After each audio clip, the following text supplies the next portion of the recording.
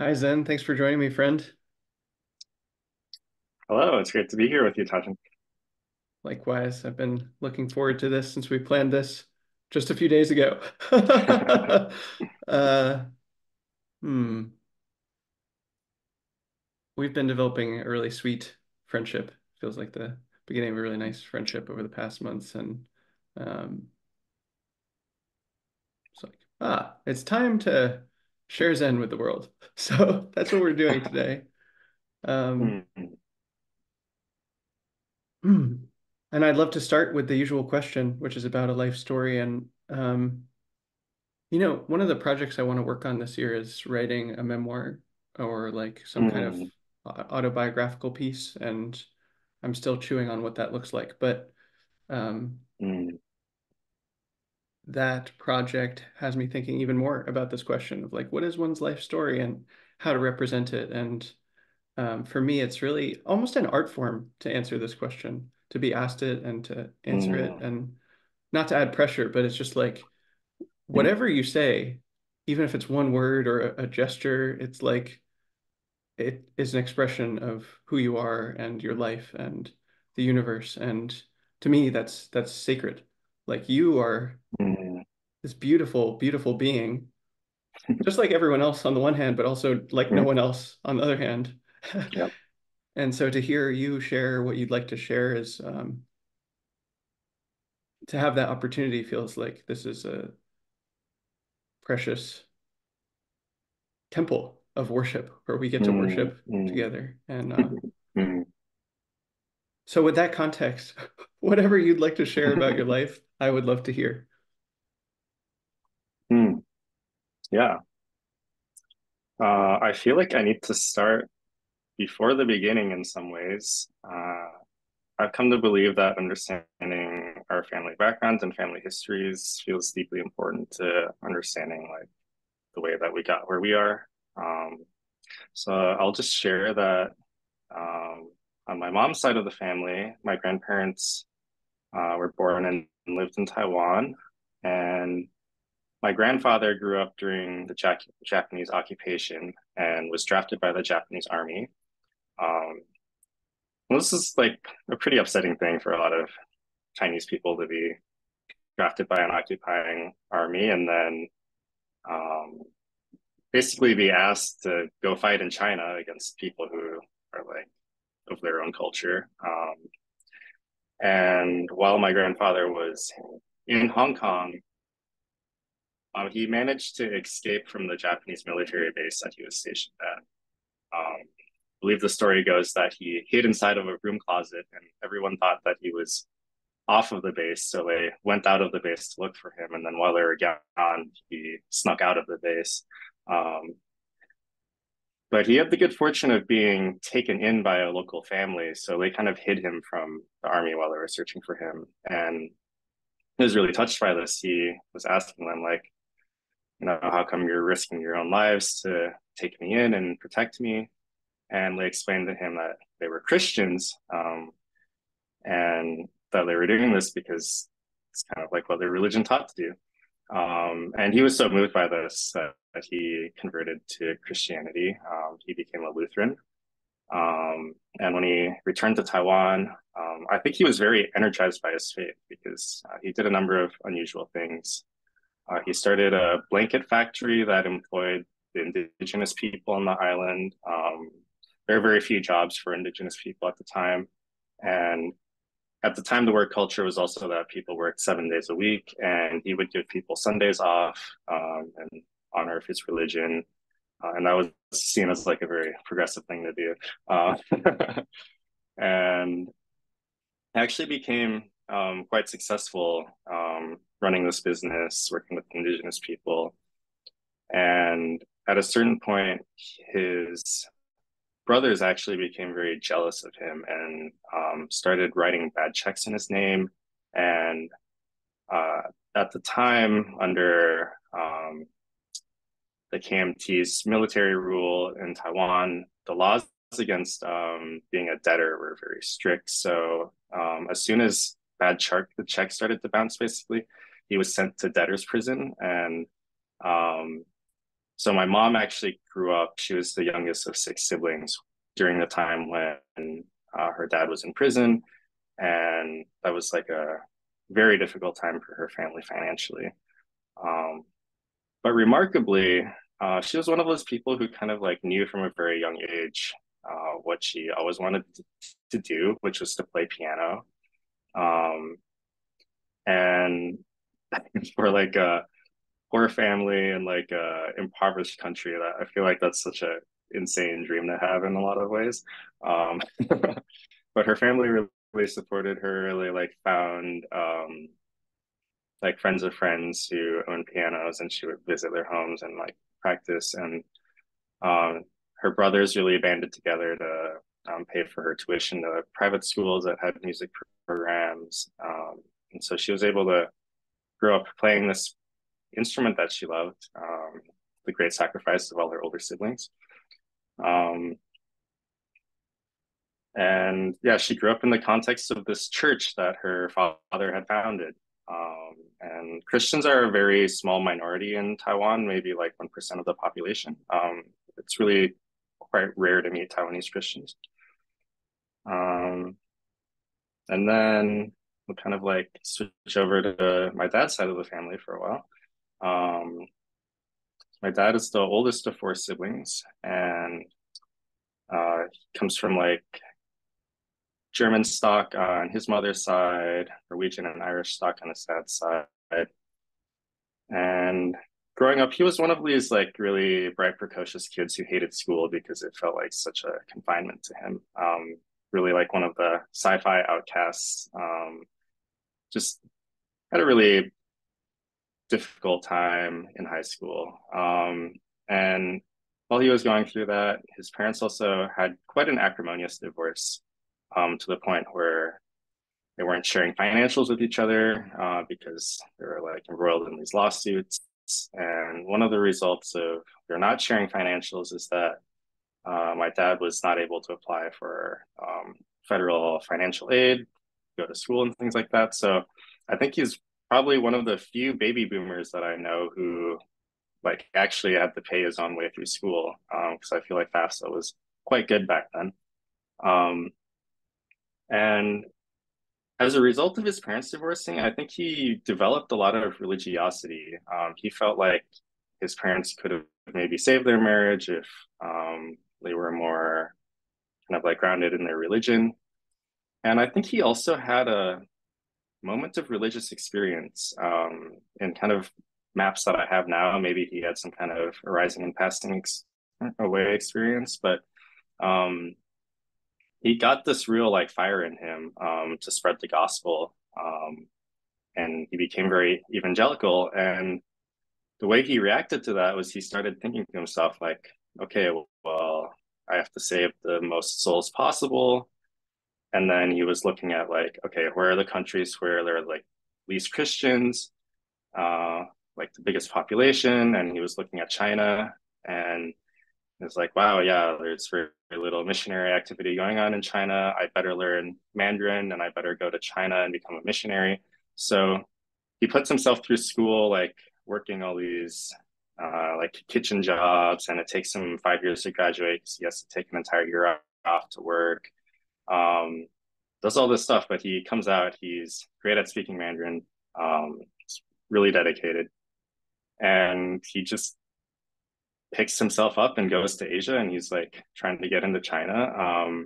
And he realizes that it's very dangerous to be a missionary in China. Like if you were to try to bring a Bible into the country at the time, they definitely would have turned you away. And so he ends up in Taiwan as kind of like a stepping stone towards going to China. And he starts to make these local connections, and he meets Pastor Chen, who is running this small Lutheran church, which he thinks is so funny because he grew up Lutheran, and like here he is in Taiwan meeting these other Lutherans. Um, so it feels like a very small world. And through Pastor Chen, he meets my mom, and they kind of like have this. really intense romance and get married after like a year after they met each other, basically. Which I think is what happens when you're practicing abstinence. It's like uh, probably accelerates things a lot. Um,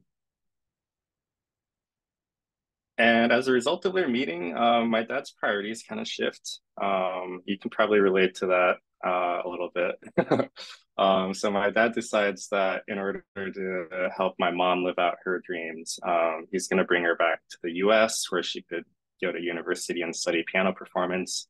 Um, and so he comes to the US and he's trying to figure out a way where he can support himself and support her. And so he wants to like find a kind of like well-paying career. So he takes on a lot of debt to go to law school, and he graduates literally number one in this class. It's just like insane levels of motivation.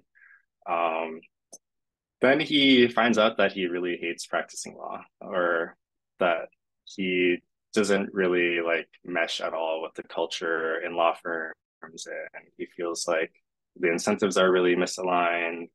He's not able to do the work that he wants to do with the law that'll actually like make a positive change in the world. Um, and meanwhile, my mom has gotten an undergraduate degree. She's been learning piano this whole time. Um, and my dad, at some point, starts working for the US State Department as a translator. So he's giving tours all around the country to PRC officials. He's traveling a lot. And I, I believe it was during this time that my mom had an affair. This isn't something that I found out until I was like 18 or so, but it really goes on to like color much of my childhood and the rest of my life, really. Um, as a result of the affair, my dad feels like he can no longer do this kind of work where he's traveling all the time. Like he needs to be at home and like really foster the relationship. Um, and it also just causes a lot of strife. I think my dad holds a lot of like anger towards my mom at that time for what had happened. He felt like he sacrificed so much, like kind of gave up some of his really important dreams for her, and this is kind of like what happened. Um, and in the background of all of that, I was born, and I do think a big backdrop of my life is kind of like my dad wasn't necessarily sure about my paternity at the time, but he also didn't want to be sure. So I don't think he ever like got a paternity test. Um, and I think because of his Christian background, he had this kind of attitude towards me. And I think that my name on some level is like a cryptographic um, embodiment of this concept he had. So my kind of like heretical take on Christianity is Mary might have been raped, and Joseph was this like very loving man who took her in anyway and like raised the son as his own. And that's how we get Jesus, who's this like beautiful figure. And I think my dad understood kind of like that essence of that story also. So he was like, well, how can I be like Joseph here? I'm going to love this son as my own, like regardless of whether he is my own son in some sense.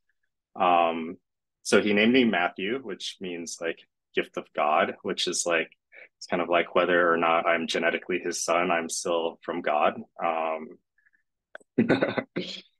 So I think there's a lot of like noble motivations my dad had. At the same time, I think underneath there were at least kind of like unconscious motivations too. And I think that one dynamic that really emerged in my like early childhood relationship with him is that he kind of had the story in his mind that if I was very intelligent, if I was giving a lot of signs of intelligence, that I was kind of like his son. And so he was always kind of like looking for ways in which I was intelligent. And I was always jumping through these hoops to kind of like prove how smart I was and like kind of like earn his love.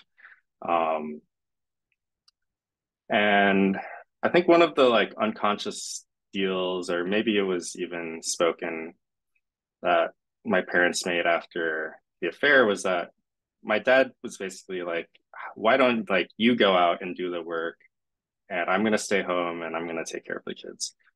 So my mom kind of became the sole breadwinner of the family, and she was working as a piano teacher. Um, so sometimes I would go with her to lessons and I would kind of like, I was a very obedient child, so I would just kind of like sit quietly and she would like lavish these other kids with her attention. Uh, there's definitely some like mother-son dynamics that we'll get into later. Um, and meanwhile, my dad was very depressed. Some of my earliest memories from when I was like 3 or 4 involved like comforting my dad while he was crying, and he got really mad at me once because he had like a lot of medications he was taking, and once I basically sorted his pill box. So I put all the like pills with the like pills when he had them organized by day of like all the pills he needed to take each day. He got upset at me for that. So just like taking care of someone with kind of like volatile mental health was like a big part of my childhood. And it definitely like parentified me really early, I think. I think there was a way in which as a child I felt like I was already very responsible for managing my parents' emotions and kind of like stabilizing their relationship too. So I remember they would fight sometimes, and don't think my dad ever hit my mom that I can remember, but he would sometimes like throw things, and they would break, and it was like a yeah, like physically intimidating, maybe dangerous environment at times. And as a child, I would like physically insert myself into the midst of their argument, basically to kind of be like, hey, like calm down, I'm here. Um, and that later developed into this superiority complex I had where I was very unable to like feel or process anger. It was something that I would always like hold deep down inside myself. And I would feel superior to my father where he would be really angry and I would kind of be like, look, I'm just a small child and I'm like not able to express anger. So like what's wrong with you? Um, um, so there's all of that. And then my first brother Mark was born and I was so elated. I had been like really begging my parents to have another kid. So I would have like my best friend basically. And we have such a wonderful relationship. Um, and then right after my brother Mark was born, my dad thought that maybe he was ready to give being a missionary another opportunity. So our family moved back to Taiwan. Um, at the time, my grandfather was considering retiring from being the pastor of the church, and my dad saw an opportunity that maybe he could take over as the pastor, and kind of like have a stable life that way. Um, so we moved into this apartment in the building where my grandparents lived, and that building also contained our church. In Taiwan, there's kind of this fascinating thing where a lot of families will slowly like take over sections of an apartment building, and you can almost have like an entire floor that's just like people of one family who live there together. It's quite cool. So I moved to that environment. Um, I'd grown up speaking Mandarin with my mom, so I was able to like communicate with people in that way. But I did find the culture transition quite shocking in a lot of ways. Like going from Minnesota, which has a lot of like open space and room, to this very dense urban environment in Taipei, and just all these new cultural customs and new family dynamics. And it was around that time that I discovered this deep love I have for mathematics because it was one thing that stayed a constant wherever I was. I was like, oh, like numbers and math, like no matter where I go in the world, that seems to be the same. So that really fascinated me. Um, and we were in Taiwan for about 2 to 3 years, during which time my brother Luke was born. And I have a lot of fond memories from Taiwan. I was very like zealous at the time.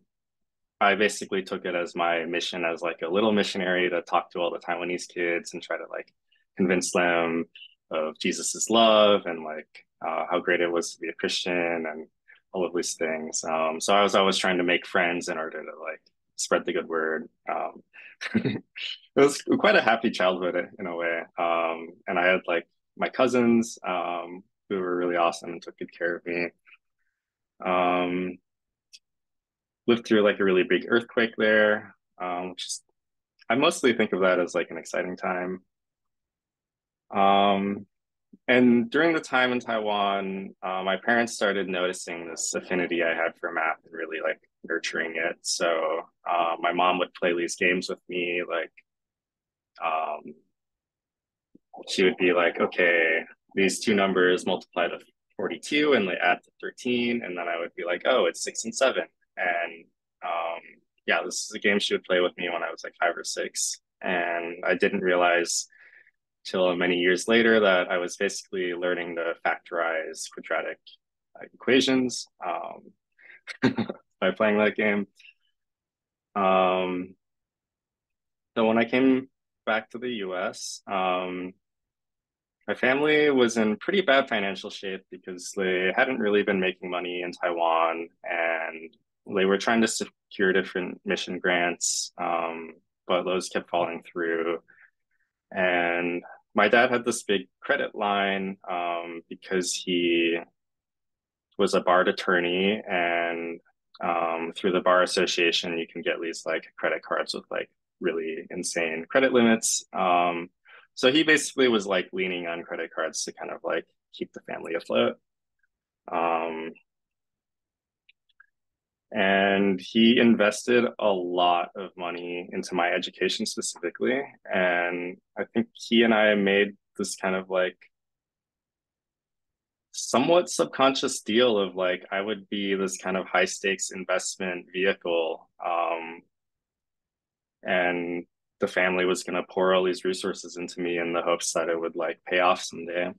Um, so yeah, as I've spoken about on Twitter, around the time that I was 10, I was learning about exponentials, and I'd kind of understood this concept of compound interest, learned the rule of 70. And I was also just an inquisitive, nosy kind of kid. So I was like digging around my parents' financials without their knowing, and came across their credit card statements. And it was things like, $75,000 of credit card debt at 25% interest. And in my little brain, I was like, okay, 72 divided by 25. So you're like doubling your debt every 3 years. Like on my mom's single line of business teaching people piano, like we're never gonna like pay this off. In fact, we're probably gonna be extremely tight on money, like because we're just paying so much in interest every year. And that was the case when I was growing up.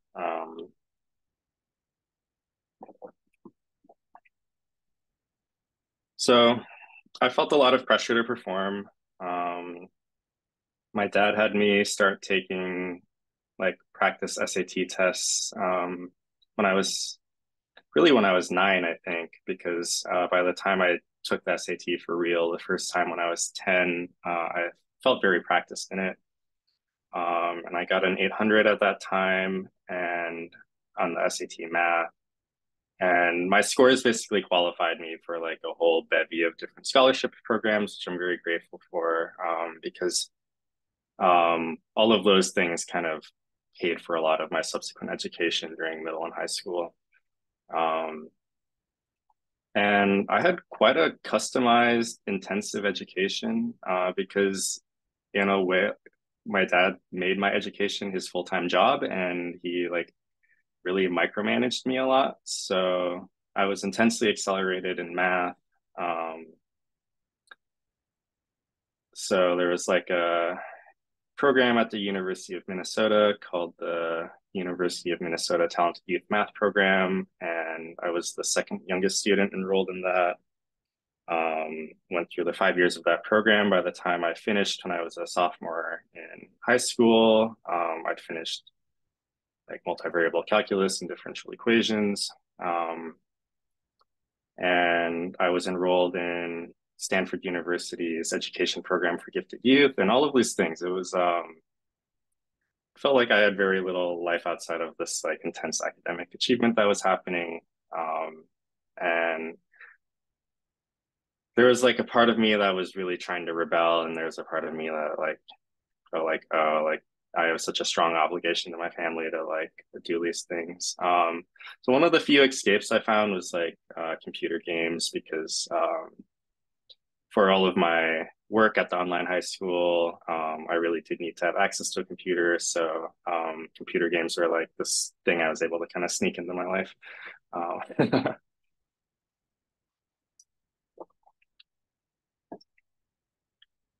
So the buildup of all of this is that I create this life story where the meaning of my life is to get into Stanford University or a similarly prestigious university. I wanted to go to either Stanford or MIT, and I would study some kind of quantitative field and get like a high earning job, and then like kind of like fulfill the destiny that my family has set out for me. Um, and especially with Stanford, I thought like, oh, I've got to have a really good shot at Stanford because I go to their high school. I mean, some of their professors are my high school teachers. That's just insane. Um, but during junior year, I really mess up. Junior year, I was under a lot of stress because I was enrolled full time in Minnesota's post secondary enrollment options program at the University of Minnesota. So I was taking a full university credit load in addition to some online high school classes. And I was also living by myself on campus. And I just really was like falling apart that year. I felt like without the context of like my family around me, I felt super isolated. And that was like one of the most difficult academic course loads I'd ever had. And I ended up plagiarizing an essay for a philosophy of science class that I was a part of in the high school. Um, and I was caught, and the dean spoke to me, and all of these things. And I think I basically torched my Stanford chances at that moment. Um,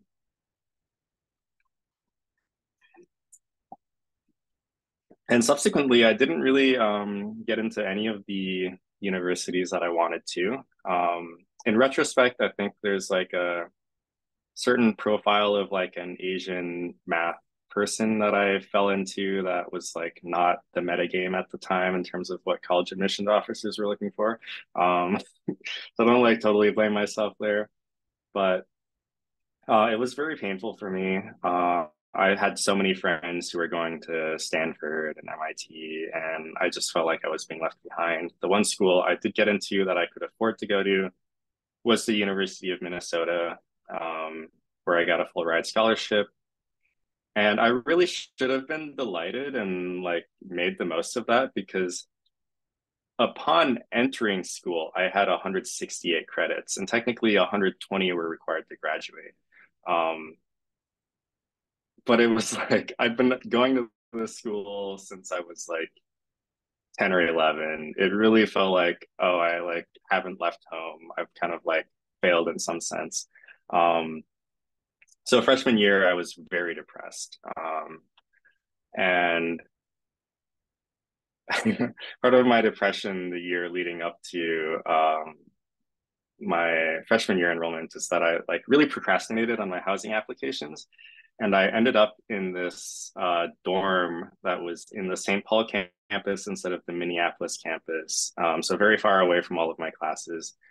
And it was kind of the dorm that everyone who procrastinated ended up in. So I end up in this dorm room with all these like stoners and kind of like low ambition people, and made some very good friends there, and started smoking pot and kind of being like, oh wow, there's this whole like world to explore just inside of my own mind. So that was exciting, but I also hadn't really like dealt with all of the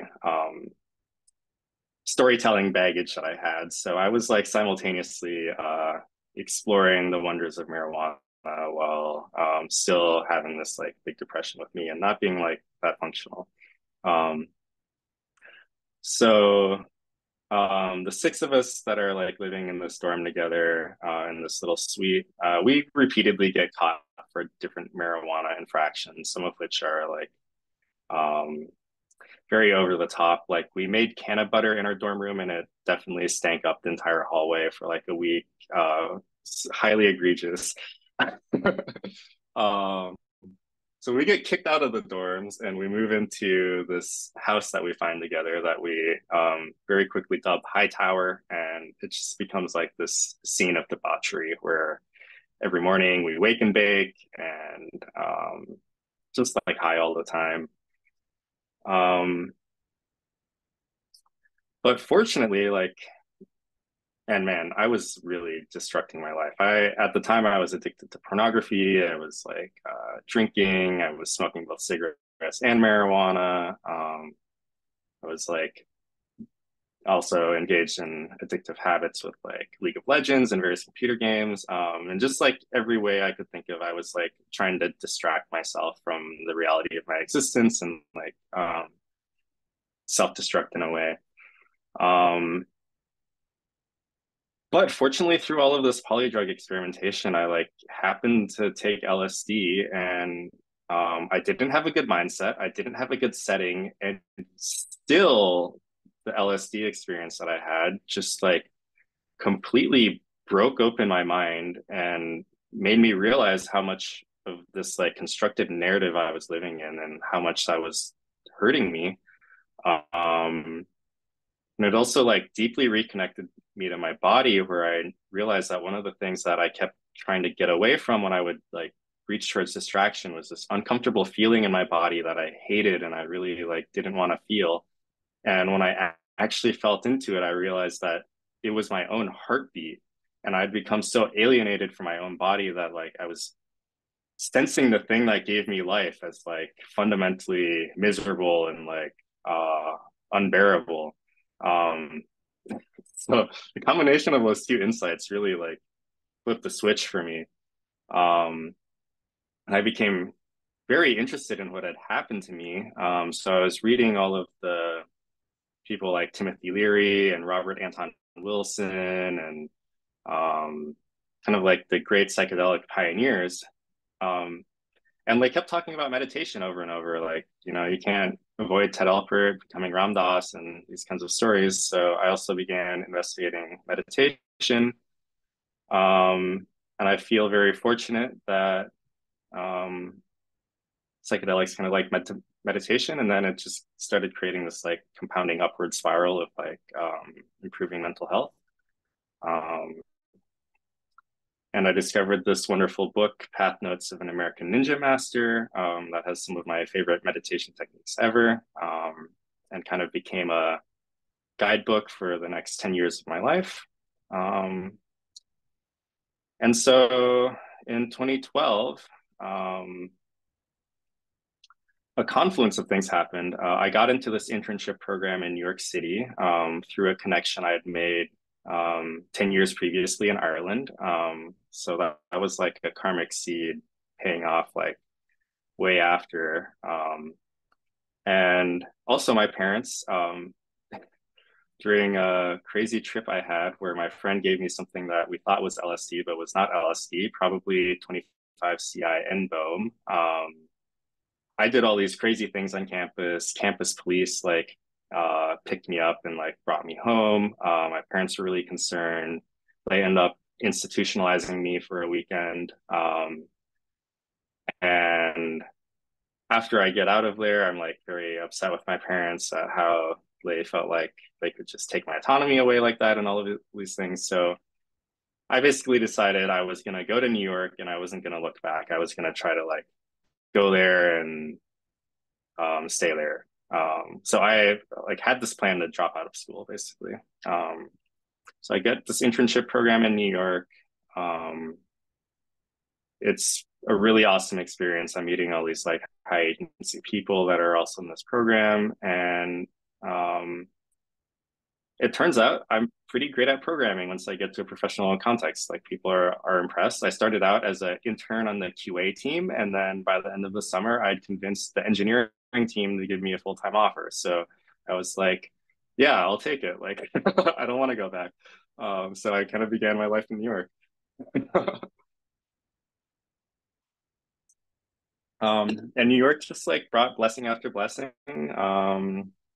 I came back to volunteer for the program that changed my life, Hack and Why, as a mentor the next year. And I met my wife through that program. And through a series of job hops, I end up at Google. And that gives me this huge sense of relief because as a dropout, I was like, maybe I'm like missing a certain credential or something. But then once I was able to get the job at Google, I was like, I think I can just leave my schooling off my resume and like everything will be fine from here. Um, and I ended up leaving Google pretty shortly after because that environment just did not really suit me. I found that I really loved like high paced startup life. Um, and oh man, yeah, but there are like tough times interspersed with this too. Like when I first met my wife, um, so her father had died when she was 12. And her family basically became illegal immigrants with his death because her mom at the time didn't have the English skills to kind of like pick up immigration applications and things like this. And My partner Daria, she basically went into this survival mode where she never really had time to grieve her father. She just immediately started working to support her family. She graduated high school as valedictorian while she was working at like Bruegger's Bagels in her like spare time this whole time. Gets this full ride scholarship to Columbia. Like really an incredible person with this amazing story. The first year that we're together, she asked to move in with me, and in the space that we had together, it was like the first time that she felt safe to kind of like feel her grief and process her grief. And um, she ends up taking a year off from school for mental health, and I find that I'm basically supporting this borderline suicidal, extremely depressed person that I like really love.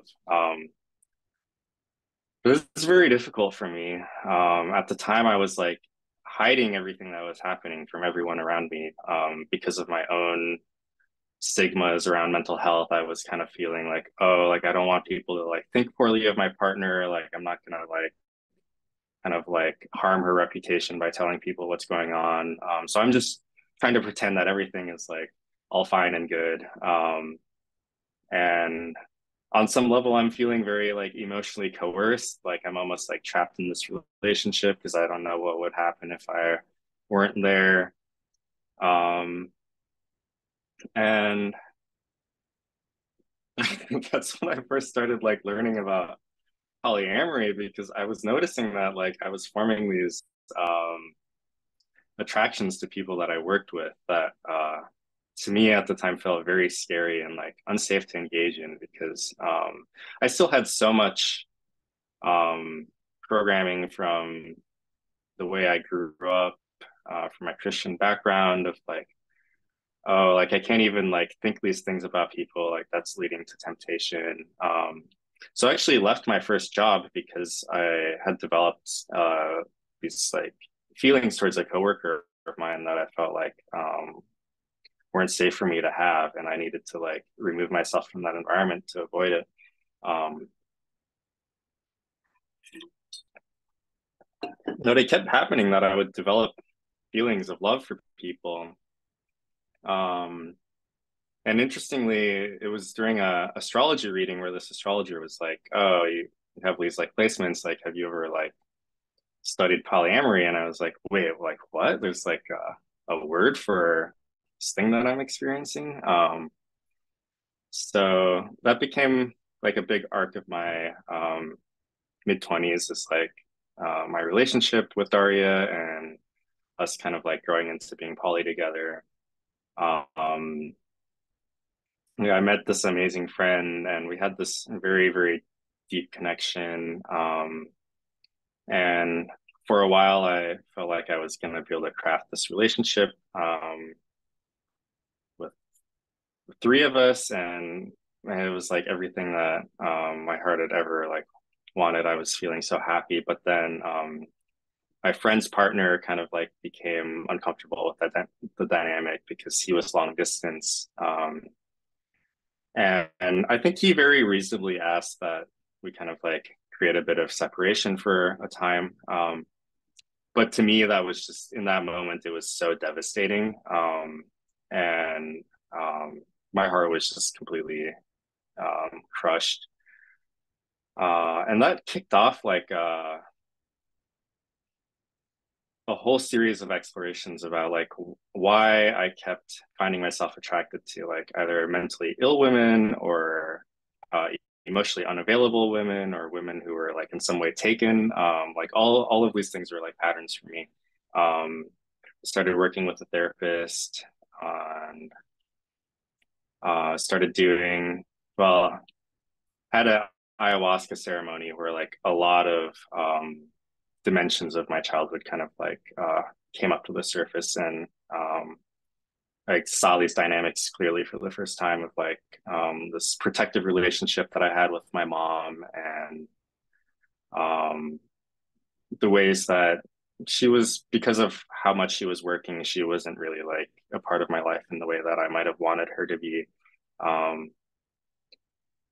and yeah, really because of this one relationship that kicked off this years long healing journey for me, where I've now done ayahuasca 11 times and just had a series of these like revelations about these childhood dynamics with my father and with my mom. Um,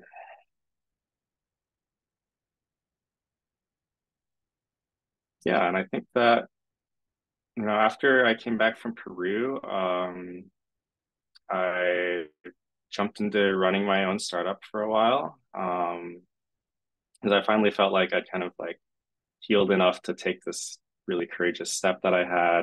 Um, Through the process of doing the startup, I realized there was still a lot I needed to figure out about like self coercion and like my motivations for why I was doing things. And there were like a lot of inner alignment issues. So I ended up getting back into crypto because my friend like invited me into this very fortuitous group. And through crypto Twitter, I ended up stumbling upon Visa and like discovering Teapot and just feeling like, oh my God, all my people are here. Like, I'm like missing these kinds of connections for so long. Like people talking about like the sorts of things that I've been experiencing was all really wonderful. Um, and I think I grew a lot just from being exposed to people like being out there doing things, fundraising, like launching projects.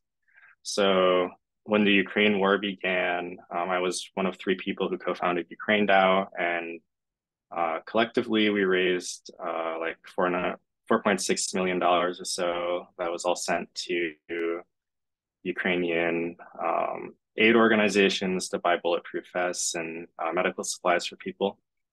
Um, and yeah, I think that's probably like a good place to stop for now.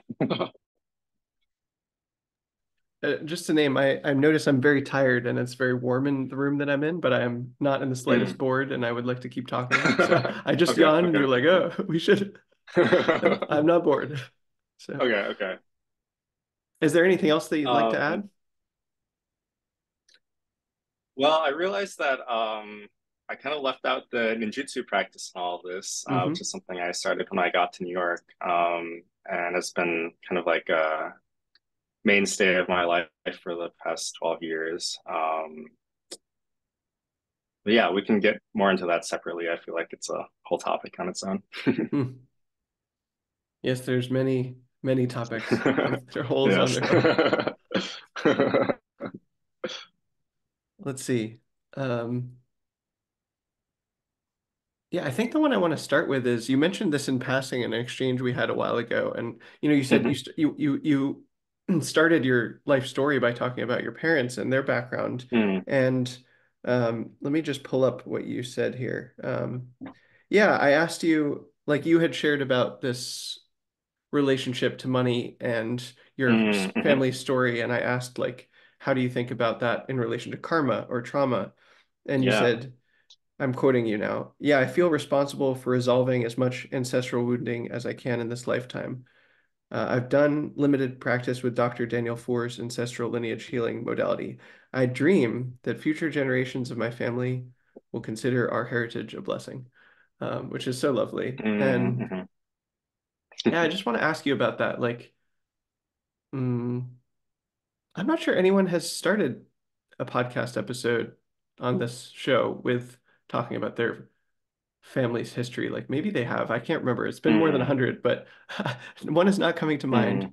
mm. Uh, Mhm. and what is the question? Like, yeah, why do you feel that you're responsible for ancestral wounding? What that seems like Mm, healing that, I mean, and mm, that seems both self-evident when you say it, and mm, um, why do you think that? Not many people say that, even though when you say it, I'm like, yeah, that seems good.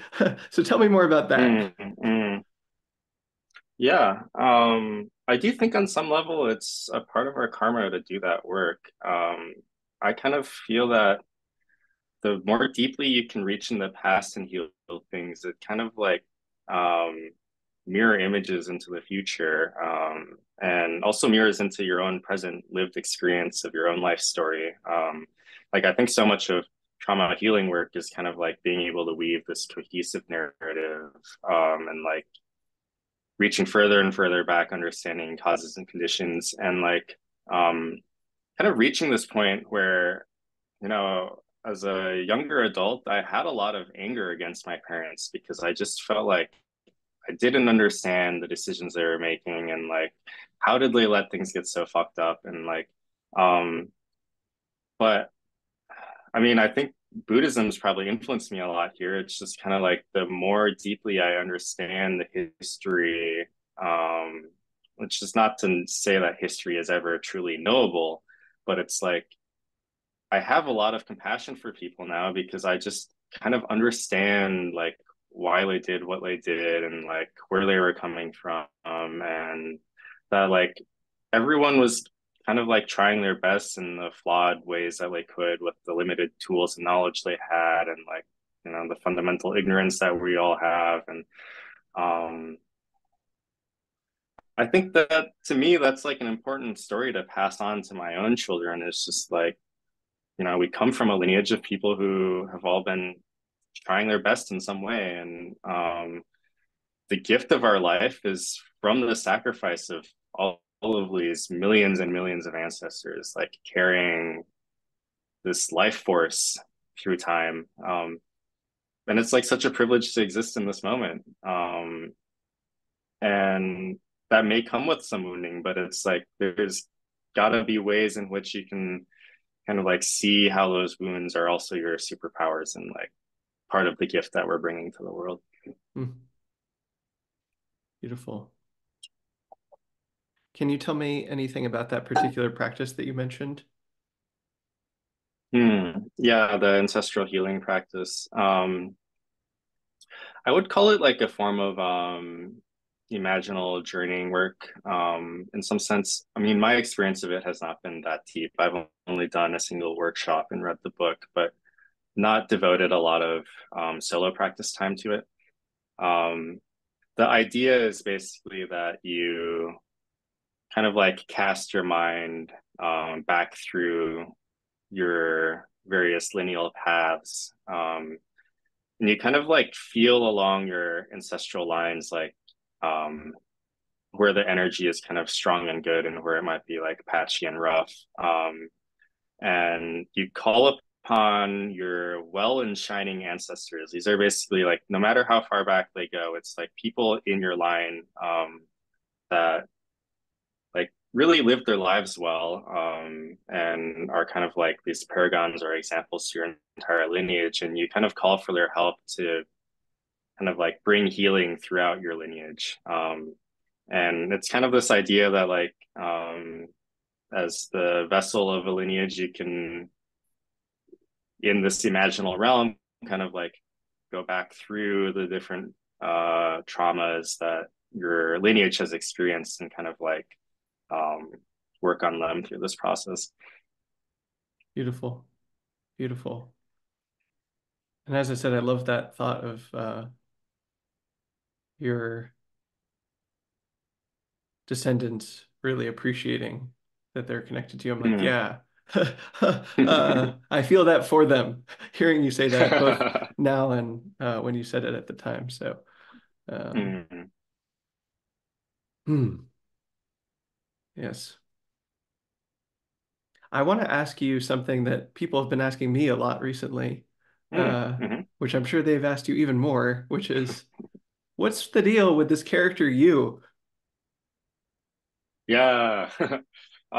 So I was really high on acid one day, and I really enjoy reading on psychedelics. I think that the text just takes on this wonderfully weird quality, and mundane phrases will just kind of hit you different. Or like one time I was browsing Wikipedia and I like hallucinated all this text while I was reading about Erwin Schrödinger, like that uh, only he could have given us Schrodinger's equations, and it was like his unique piece of the human puzzle. And every person has like a puzzle piece, and we need to draw that out. And the next day, I was like searching all over Wikipedia for this text, and I was like, I swear to God, there was this like cosmic revelation on Wikipedia, but I can't find it now.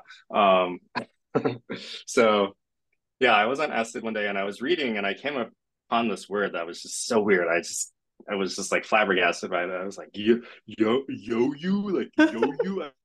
What is this weird word? And then it hit me like we already have a letter for this. Like it's just the letter U. Um, and yeah, I kind of like channeled this whole spoken word poem about like why oh you do you spell you you and like you and I, if we're both one letter and both capitalized, they kind of like equalizes the linguistic importance of those two words in my mind. Like a lowercase three-letter word to me is not the same kind of like weight and bearing as like a single letter capitalized word. It's insane to me that our language like lets people get away with this kind of thinking. Hmm, hmm. What has it been like for you to practice writing you that way? Hmm. You know, at first I thought it would be really tough because I thought a lot of people would ask me about it, and I would get a lot of like crazy comments. And but it turns out it seems like most people just they don't really think that hard about like what they're reading, or they don't want to like cause a scene. So I've actually somewhat been disappointed in a lot of ways at like the lack of reaction I've gotten. But for myself, energetically, it just feels way cleaner to communicate that way. So it's mostly these days a practice that I do because it feels good to me to do. And then occasionally I get this like huge burst of joy because someone like you has kind of like taken it on. And that just makes me feel so happy. Hmm. But I was telling someone about it last night, and um, yeah, maybe it'd be worth putting this on the record since we're having this conversation about all this of like when we started becoming friends, you and I asked you about this. I was like, what's the deal with the you? And you were like, you explained yeah. it. And um, I was like, you know what? That makes sense. And of course, I think the first thing that I did like this was adopting the word friend in maybe 2013. Mm-hmm. And I call people friend, and that's become increasingly a valuable practice for me. Like it's gotten better and better over the years. Um, and then there are other like language shifts that I've made where it's in different ways I use different words or stop using certain words or things like that. And that's like a valuable meta practice for me with one T um, to be careful about how I speak and how I write. And there's intention behind the words that I use. And that has served Mm. me well in communication and also as a spiritual practice and like an ethical practice. And so I was like, oh, yeah, that makes sense. You. And um, and then we tried it out and I tried it out in our DMs for a while, a few months. And then at the beginning of this year, I had this tweet about like PSA to the universe. I am willing to change dramatically if it benefits me and those I love, all beings. And I remember as soon as I wrote that, I was like, oh, I need to take Zen up on this. And like, it's time. It's been time. uh, and he's just right about this. And just one second. Hmm. Um, yeah, I think it feels better in my body. And knowing what like a decade of practicing the word friend has been like, it feels Mm. like a chance to cultivate the state of mind that you are as important as I am. And like it feels like I'm very early Mm. in that, but I'm like, oh, this is going to be very powerful if I practice this Mm. for a long time. And I've seen how these kinds of changes, which may seem insignificant or weird or like unconventional, it's like you can really go places with that. Like I don't know, I literally people walk down the street and see people as my friend, and it's like that's been a positive change for me. And if I have a hard Yeah. time saying the word friend to someone, it's like, well, there's something there for me to look at or feel through or Mm. do. And Mm. um, it also increasingly feels like a protection spell, like because all relationships Yeah. should be a friend, like friendly to begin. And um, I won't get into that, but I'm like, oh, you, yes, you, let's go. Um, Mm. Hmm. Hmm. so thank you for bringing that into my life, and I look forward to seeing where that goes. Yeah, and thank you for sharing that. Hmm. Let's see. I want to ask about a similar question, which is you have a underrated website on the internet. You've been maintaining your wiki for quite some time, and I would love to ask about how that came about and what your experience writing and maintaining it has been like. Yeah. So I think the oldest content on that site dates back to 2011, which is right around the time I had that kind of psychedelic revelation. That's when I kind of came up with the moniker Zencephalon and started, trying to like meditate my brain. Um, yeah, at first I was using VimWiki, which is a wonderful plugin for Vim that turns it into like a wiki editor. And I rapidly, as a programmer, was like, oh, I want something that's custom fitted to me, that works the way I want, that uses Markdown. So I think in terms of like major software versions, the stuff that's running on my website now is like the fourth major iteration. There are like pieces of code that have been kind of with me for the 11 plus years now, 12 plus years now. um, but yeah, it's the way my website works is it's kind of an iceberg because there are different like privacy levels within my wiki, and there's kind of this top level public view, and then there's all of this like massive linkages and information kind of in the back end of the site. Um, So one thing I'm excited about as I make like more kind of like visibly online friends like you is to start maintaining more like public facing websites about my friend Hmm. pages about my friends. And I'm personally very excited by this idea of having like a open source intelligence network of our Twitter friends, which I think ties in with the directory idea that you have, or like LinkedIn for Teapot. I feel like those are both kind of poor descriptions of the beautiful vision you laid out, but like I want it to be far more accessible for people to know like what each other's superpowers are and like how people all relate to each other. Like the various friend group clusters within Twitter, I feel like are very important to have awareness of because it's like, oh, like how do you like connect to different nodes and also if there's like kind of disjoint networks probably a lot of value to be had if you just go and like connect people up together, so it's important to know like when there are disconnects in the network also. Hmm. Hmm. Are there any pages you're especially proud of? I think my letters to myself page has a lot of my best writing because of framing it as to myself. I'm just much more direct and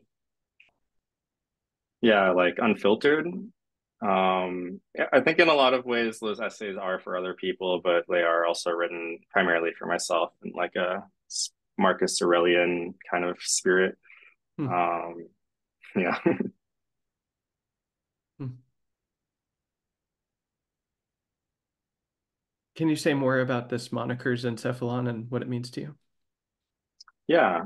Um, I was just trying to find words I could combine with Zen, and Encephalon means brain in Latin, and it has a cool Chinese characters. So I like this logo I have of like adding Z to now, which is like the Chinese word for brain. Um, there are ways in which I think it's not the perfect username for me because I did spring out of a time when I was very overly identified with like being a mind and a brain and still quite disembodied. So in that sense, it doesn't kind of reflect the full knowledge of who I am now, which is like a much more embodied being, but I still like the name. Hmm. I like it as well, friend. Especially even more now knowing so much about your life story. Mm. Yeah, there's a question about that I can feel in my body that I will feel until I word it. uh, you shared a lot about your childhood and your parental dynamics and this sort of like destiny that your family assigned you and how much that involved intellect and like you grinding to like get good and pay off the debt. And I wonder, well, okay, this is a two-part question. First, I found it so fascinating that you both noticed and were able to name so clearly what the like semi-conscious, unconscious contracts that were in your family, like between your parents and between you and yourself, you and your parents. And um, I'm like, oh, I don't know if I could name those about my family. And I'm like, I'm Mm. trying to in the background, I'm like, huh, what a hmm, and uh, want to look at that for myself. But I wonder how you think about those contracts and agreements and like deals and how one such as myself or someone listening might start to notice them. Mm. Yeah, and I should clarify, I kind of linearized the narrative in a lot of ways, but most of that understanding of my childhood is not something I had until 2 or 3 years ago when I Hmm. was um, doing ayahuasca ceremonies, and it was really a lot of ayahuasca revelations that kind of like shifted my perspective and kind of like clicked these things into place. I think all of these things were largely unconscious to me as I was going through them. Um, so I don't know if there is, probably effective therapy methods will also get people to see these unconscious contracts. Just for my own journey, it's happened to be through these medicines. But yeah, I wish I had like more concrete advice to give on like how one could actually like root out these kind of unconscious contracts. But I feel like in a lot of ways, I looked into that understanding. Take ayahuasca. He's joking. You do you, whoever is watching. Yeah. Uh, Only if it's legal in the jurisdiction you're in. yeah. Um, Incidentally, he just there, just to state on record, was referring to this person, not this person's encephalon is responsible for his own speech acts. Um, he has been finding, that's pointing to Tasshin, has been finding speaking in the third person useful on occasion. So um, anyway, especially because this is an ethical domain, it feels worth being clear about which pronoun is signifying what. Yes. uh, let's see. So the second part of that question is like, how do you relate to that specific deal now, which was like, be intelligent and then you're my son, be intelligent and then you can pay off the family debt and then you'll be a good son, something like that. Like, how do you, and in particular, how do you relate to your intelligence now? I'm like, yeah, and I guess I'll name subjectively, like, oh gosh, this is vulnerable. But, to me, I experience us as in the early days of a very, very beautiful friendship. And I'm like, oh, I guess this will bleed into the ninja thing, but like you've been higher your power levels then. Like like I don't know, I it's not like I thought you were unintelligent or something. I'm like, no, this Mm. guy is very, very together, but like damn, like the things you described, like intelligence off the charts. So how do you relate to that now? How do you view your own intelligence even? Yeah, that's the Mm. question. Yeah, I think that I've become much less attached to it, and it's really been healthy for me because I think there were a lot of ways in which my identity was very fixed on this concept, and it's like um, there was this question in my mind of like, could I ever even quit being a software engineer? Because not being a software engineer, like being a software engineer comes with the connotations of intelligence. And if I'm not able to like be unintelligent, then like, would that mean I would just like reject lots of career paths because they don't like fit that mold? I also think that my childhood experience has shown me a lot about intelligence. And I think that a lot of the science is just really wrong about intelligence. I think that I was brought up in a really specific way, and that kind of allowed me to like be a genius in certain ways. And I think that's available to way more children, like every child, basically. I think every child is born a genius. Um, I specifically remember my dad in preparation to have me take IQ tests, like checked out all the IQ test manual books from various academic libraries and basically like coached me on a lot of the IQ test material. Um, so that kind of proves to me that like IQ tests are coachable and therefore they're not innate. So if we wanted to raise the average IQ, we could just be like teaching kids the IQ test. um, that just seems really obvious to me.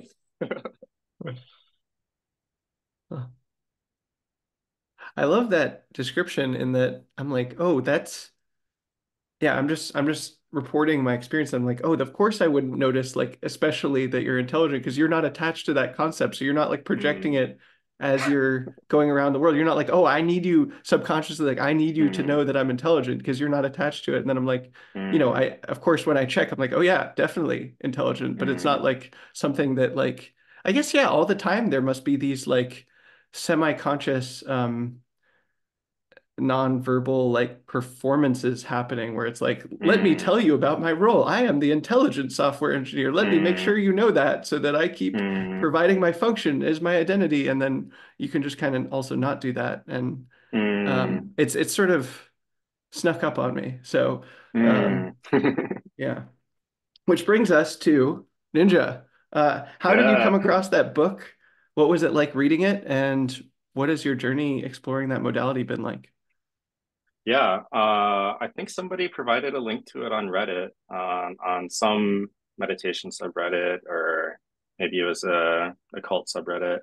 Um, and I just, yeah, I think I resonated super hard with this book. I mean, Glenn Morris, he writes pretty autobiographically in this book, and he just kind of has like a cool rock and roll life, where he does all this cool stuff as a ninja, but he's also holding down like normal jobs, like being a corporate management consultant and like uh, raising kids. And um, he just kind of described a life where it's like if you become effective enough, there's no reason why you can't do it all. Like you can have a cool hobby and you can have a great family and you can like succeed in the world and you can kind of accomplish all of these spiritual feats. And I was like, wow, I haven't really encountered perspectives like this. He was really into like strategy and qigong and kind of like using meditation, yes, to get enlightened, but also to just like increase your power level and like be effective in the world. And I thought that was such a cool combination of things. Uh, Hmm. And how did you start training it? What was that like for you? Mm. Yeah, so in Minnesota, I didn't see any like good opportunities to train ninjutsu. So I kind of kept it as something I would look for when I got to New York. And my first apartment in New York was by Washington Square Park, and there happened to be a training group that trained in Washington Square Park. So I was like, okay, sweet, definitely gonna check that out. I think I got colossally lucky because the quality of instruction within the art like really varies immensely, and I just happened to find um, probably the best, definitely the best group in New York, probably the best group in North America to train with. Just like a really high level of training and teaching, and I've kind of like fell into exactly the lineage that I want to be in terms of like who is in the lineage, like who my teachers' teachers are. Um, so that to me, just colossal good luck. I can't explain it. Definitely Feel very luck, blessed. and definitely unrelated to previous karmic deeds from previous lives. There's definitely not reincarnation at all. It definitely doesn't explain a ridiculous amount of the things in our lives. Definitely not. Uh, huh. So what does training ninjutsu look like? Hmm. Yeah, on a day-to-day basis, when I'm at home by myself, it's like sensing really deeply in the body to try to like understand minute details of like body and alignment and like the way I'm holding things, the way I like form a fist, the timing with which I do things. And then when I'm practicing at class, our classes are very small. It's usually like 2 to 4 people and our teacher, and we're paired up and we're trying to do techniques on each other. And we train with various weaponry. So there's a lot of like unarmed techniques, a lot of armed techniques.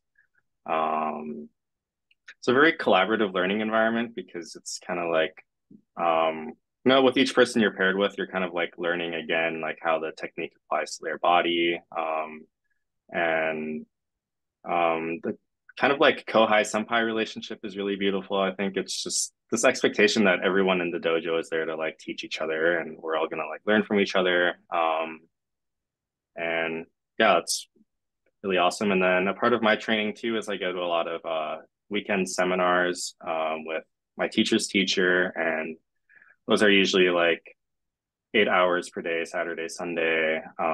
Usually a Friday class too that's like shorter, and maybe like 30 people. And yeah, just a whole weekend of training. Hmm. What does it look like for you, Zencephalon, to be approaching aiming towards excellence as a ninja? Mm, mm. Yeah, it's been quite a multidisciplinary effort.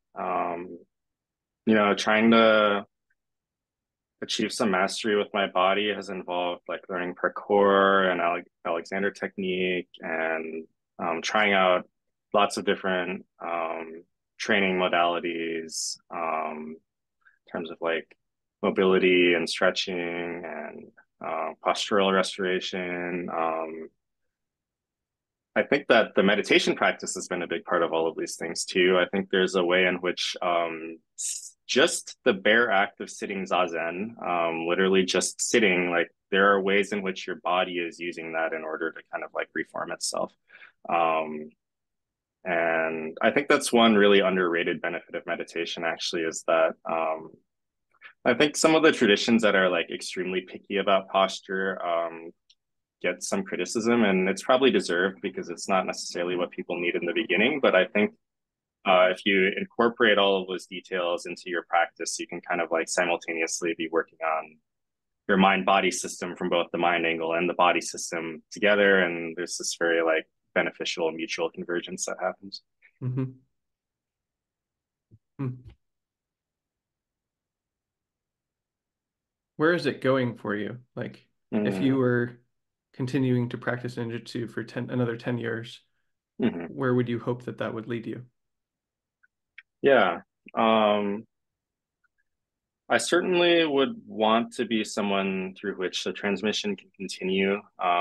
So no, I think I have this attitude of like, I hope that I'm not someone who needs to transmit because other people will also be taking care of the transmission. But if it were to fall on my shoulders, I certainly want to be prepared to be a channel of transmission. So, and I definitely think that it seems like for every master, there's a point in their practice where part of their progression is to start teaching because there's something about the teaching process that also teaches you. I think most people who've taught anything have experienced how you truly start to understand something as you try to explain it again through somebody else's eyes. Hmm. Hmm. What do you think, whether it's for ninjutsu or anything else, what do you think makes someone an excellent teacher or an excellent student? Hmm. I think one mark of an excellent teacher is that they're very excited to have you meet their teacher. Um, like there's this desire for you to become their own peer and to kind of like be able to get the transmission directly from the source. However, like high up the sources, it's kind of like, oh, like I recognize the ways in which I'm like a source of loss in transmission. Just this is just purely information theoretic. It's just anytime there's a communication linkage, some amount of information is lost through the linkage. So like a truly great teacher like wants to be out of the way as soon as possible. That made me think about Peace Pilgrim and how Mm, delighted I am when people read Peace Pilgrim. Uh, mm. Yeah.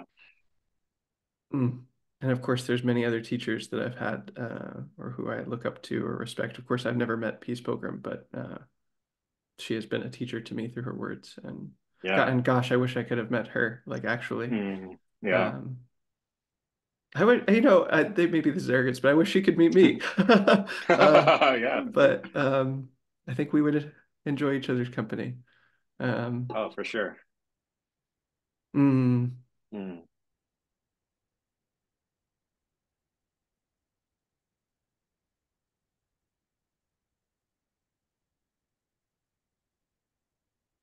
I feel like I still don't really understand what a ninja is to you, what that means to you. Yeah. Um, so just to break down like the vocab for a moment, the word nin means to like endure or persevere. It's the Chinese ideogram is there's like a big knife over a heart. And it's kind of like how do you behave, like how do you act when your heart is on the line? Um, and to me that's this concept of like, can you like summon up the courage in like a very dire situation to still do what you believe is right. And I think there's like mental and physical preparation for that. I always like hope to God that I'll never use any of the skills that I've acquired, but it's like if I'm called to use them, then I hope that I have the courage to like step into that situation. Um, historically, ninja were mostly intelligence gatherers. There's this stereotype that ninjas were assassins, and while it's true that there are like assassinations in recorded history that were conducted by ninja, it was much more of a strategic thing of like, let's discover the information that can prevent the war rather than like even having to get to the point of needing to kill someone in order to prevent conflict. So a big thing that ninja would do is just kind of like integrate themselves into a certain social scene and collect information and like understand what's of strategic importance and like distribute that information and kind of like have a big network. So I think in a lot of ways, like every member of Teapot is some kind of ninja intelligence node in this like global project. I was thinking about that while you talked about it, and what's the question? It's like, yeah, how are you approaching that as someone who's on the internet, connected to a lot of different people, learning about a lot of different things that are happening? How are you relating to that? Mm. Yeah, I think that my wiki is like a part of my practice. I try to take note of like relationships between people, people's interests, people's needs, people's wants.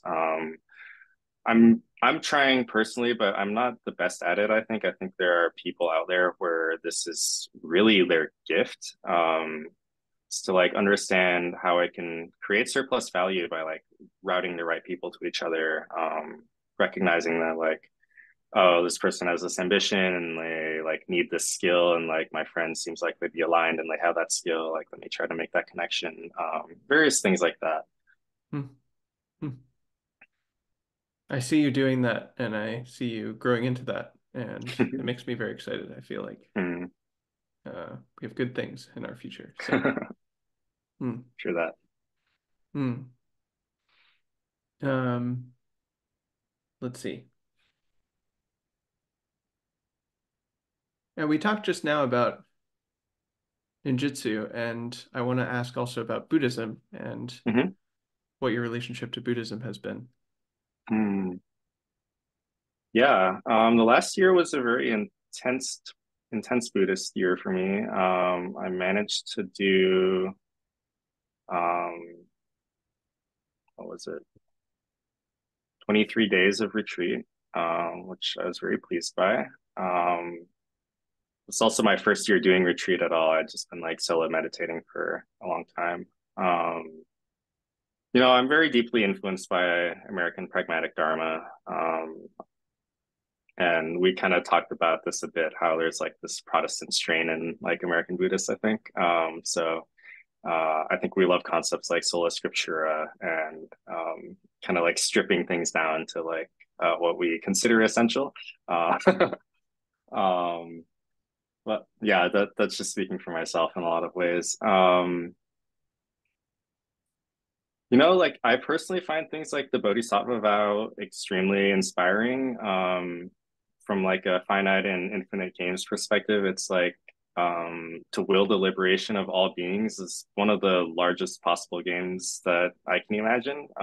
So there's a way in which I feel like anyone who takes the Bodhisattva vow is almost definitionally playing an infinite game.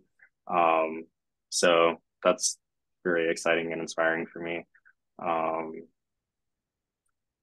I think that it's one of these things that I don't feel super qualified to talk about a lot because I don't think I've necessarily like gotten, like done the thing yet.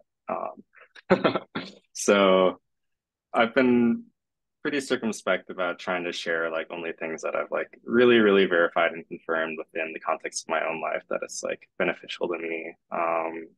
But there's definitely a day in which I hope to be able to share the like full fruit of the path, and that would be really wonderful. Hmm. What has been fruitful in your own life so far from the Buddhist teachings? Um, Certainly, loving kindness. I think that the way I formulated it was in like my "I love you" motto, where I spell love as LUV, and that's like a shorthand for loving kindness for me. And that was actually one of the first things I had to deeply engage with is just walking around and trying to send the intention of like loving kindness to people and saying to myself, I love you. And that's how I like start my emails. Um, yeah, I think that one attitude shift just like dramatically changes quality of life because so much of our life is interacting with people and being with people. I would say more recently with poly stuff, it's like mudita is so huge because I think that poly like really works well if there's mudita. Hmm. And in the absence of mudita, I think that it's just difficult. It's like more logistic difficulty, more scheduling difficulty, more interrelational difficulty. But if you have mudita, then everything is like this runaway like chain reaction of like you like reach a certain escape velocity. Compelling. um, yeah. um, yeah, and then I think for my martial arts training, being able to kind of like see into impermanence has been very helpful because I've been at times subjected to just like enormous amounts of pain, like getting hit in certain ways or like it's possible for people to hit me in a way where the strike like vibrates deep into my bone and it's like my entire like bone will be like deeply throbbing. And in moments like that, to be able to like tap into the impermanence and kind of like zoom into how pain is this like signal that's like constantly arising and passing, and there's a lot of space within it, um, has been immensely beneficial to me just in terms of like not suffering. Mm. What has it looked like for Polly with mudita to hit like sort of an escape velocity and just be better and better for you? Mm. Yeah, I mean, so far those conditions have been very scarce and precious. But I have like had these brief like heavenly times of being in these three-person dynamics where like each person is kind of like able to really enjoy the dynamic that the other two people have and like take a lot of joy from that, and it's like the pair of people like seeing that like get their own joy from it, and it just kind of like cycles and cycles, and Mm. yeah, it's really lovely. Mm. Beautiful. I'm reminded of a thread I showed you a couple weeks ago where I forget how I put it at the time, but something like, yeah, I think like Polly is a vehicle for exploring this, which was about Mm, mudita. It was like and hmm there's a whole bunch of adjectives before mudita. It was like cinematic mudita, imaginal mudita, like this mudita, that mudita. I mean, that story is a mm, whole that thread is a whole story in itself, but I'll link to that as well. Because I'm like, I think I forget about this sometimes. So it's an interesting breadcrumb for me to explore mm, as the love hmm pilgrim. yeah. Uh, it kind of makes sense that the love pilgrim would be interested in Polly at least, if not actively practice. Uh, Uh-huh, uh-huh. let's see. Okay, I want to come back to money. You talked about how Hmm. you did resolve your family's debt, yes? Yes. Congratulations. You Thank fulfilled you. Thank you. not your destiny, like one important quest, but not the sole quest. Because like clearly you're still going. So good job. Yeah. Thank you. How did that feel actually? Mm. Yeah. It felt quite exciting and relieving in the moment. And then immediately afterwards, I was kind of at a loss of what to do with my life. Because I think exactly like you were saying, it's not the like sole thing, but I was kind of living my life as if it was. Um, so in the absence of like still having to do that, there was this gaping hole of like, oh, well, then like, what is my life about? And like, where do I derive meaning? And like I went to Burning Man to try to find out these things. It's like I realized that I'm not that motivated by like sensual experience, I guess, personally. Um, yeah, it's like kind of left me in an existential void, and a lot has sprung out of that. I think it's good to just be able to like sit in those kind of like periods of not knowing. Hmm. I'm not sure which of these questions to ask first. I can see them either way.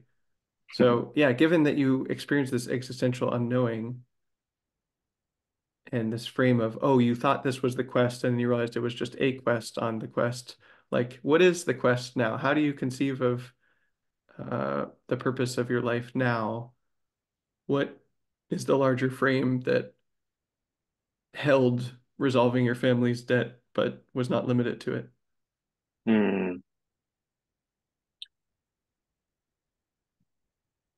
Yeah, I mean, it's interesting because I have at least two insanely ambitious quests, but I actually am not necessarily sure like how I would fit a frame around like the quest Hmm. of like taking care of my family's debts and these other two things. Um, I mean, I guess there's maybe a thing of like extending the envelope of my care, but still kind of like keeping some kind of like familial ancestral connection as kind of like a center from which that care emanates, and then also somewhat of a fulfilling obligation to like ancestors of the past, but in this case like ancestors of practice. So these two like really big goals are one is I want to see the declaration of an international recognition of a sovereign independent Republic of Taiwan, with like minimal bloodshed. And two is I want to bring ninjutsu to Mars and kind of like see it become a multiplanetary practice and lineage. Very good. I'll be needing to ask you about both of these things. Yes. Let me go up the stack and Hmm. make sure I ask this question. And I'd like to invite you to speak the answer to this question, not only to me, but to your descendants in your line. Mm, mm, Uh, you are the being that resolved a specific strand of karma in your lineage related to money, hmm. at least in this life and for the time being. There's always more to explore, but you really went and did something, Mm, which makes you, in my eyes at least, an authority on this question. mm, Um, what would you tell me and your descendants about money? What is right view with respect to money? mm. Yeah, I think it's so important for everyone, and especially spiritual people, to understand that wealth is not created from finite resources. In fact, wealth is like this infinite thing that we create through our like mind and spiritual power. Like you think about the amount of wealth created by the iPhone, and that is not primarily made up of the constituent matter of like what we've taken out of the earth to make those phones. There is this like combination of heaven and earth that has come together into the form of an iPhone that's created this immense wealth. Um, so I think a lot of the Buddhist teachings, in terms of like monks kind of like giving up a lot of material things, in a way that's just to show that like, hey, we have something that's very valuable and creates a lot of wealth for us that is just in our mind, and for them to kind of be an exemplar of that. But I don't think there's any reason why a spiritual person can't kind of like create a lot of material and spiritual wealth together, because I kind of see them as fundamentally inseparable. And you can see this in like people who are rich, who have a lot of like financial and material resources, who are, I would not consider wealthy, because there's this kind of like spiritual impoverishment, and um, the lack of that kind of like inner resource makes it so that no matter how much they have, they like really are not wealthy.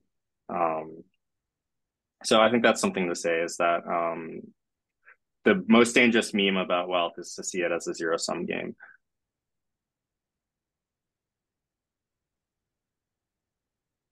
I can feel further questions about this, so let me just Mm-hmm. feel them and they'll come out.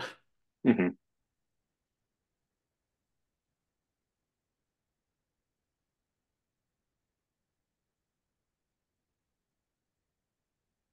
I'll ask for myself first. So this may be hopefully useful to your descendants as well.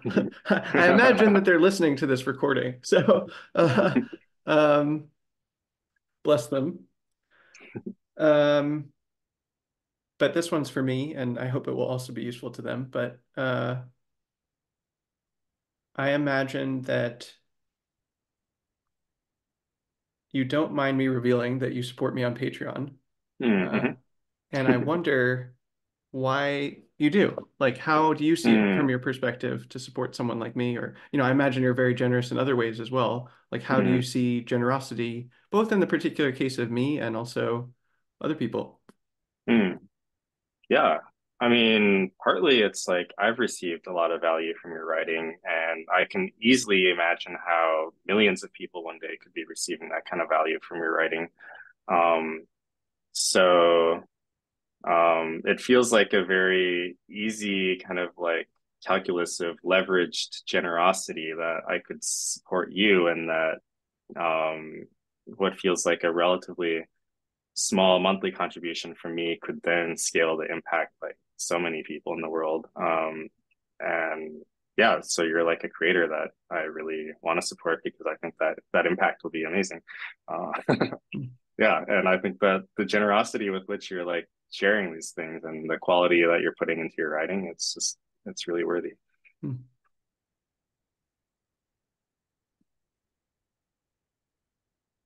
Everyone sees things this way. Hmm. That's a question. Hmm.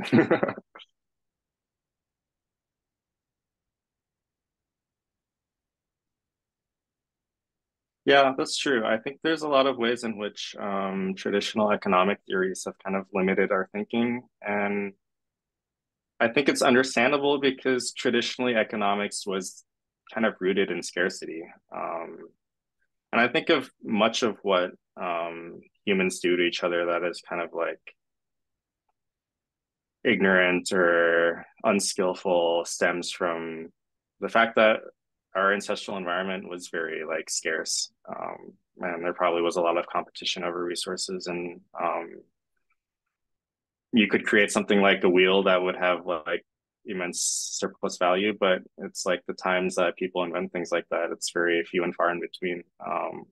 So the dominant conception of what wealth was is like rooted in like material accumulation.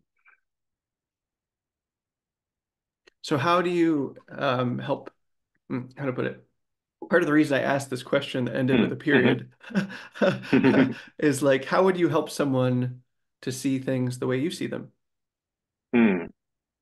I think that deeply reflecting and meditating on the internet can be a great thing. I think that's probably the way that I found my way into this perspective is just to think that like um, if you look at the constituent parts of the internet, like a lot of undersea cable and wires and wireless transmitters and all this stuff, it's like all of that material doesn't really add up to much value. But it's all the people on YouTube like creating educational tutorials for each other, and people on Twitter like tweeting out their insights, and this massive web of like mind and togetherness that generates all the value. I think that like directly points at the immaterial wealth that is being created. Hmm. Zooming out from me in particular, what makes Mm-hmm. you excited to support someone or Hmm. a project or anything really? Hmm.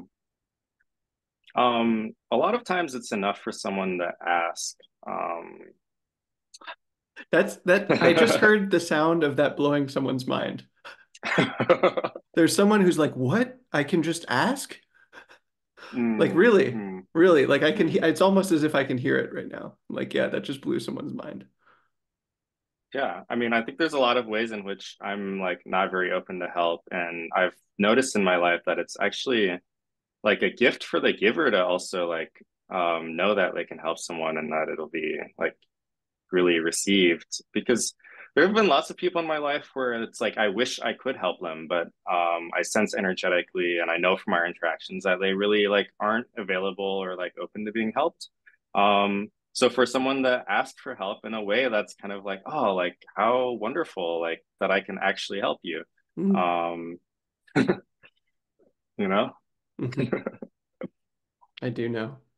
Well Yeah. said. Hmm. Let's see, what is this question? This one is coming back to me in particular.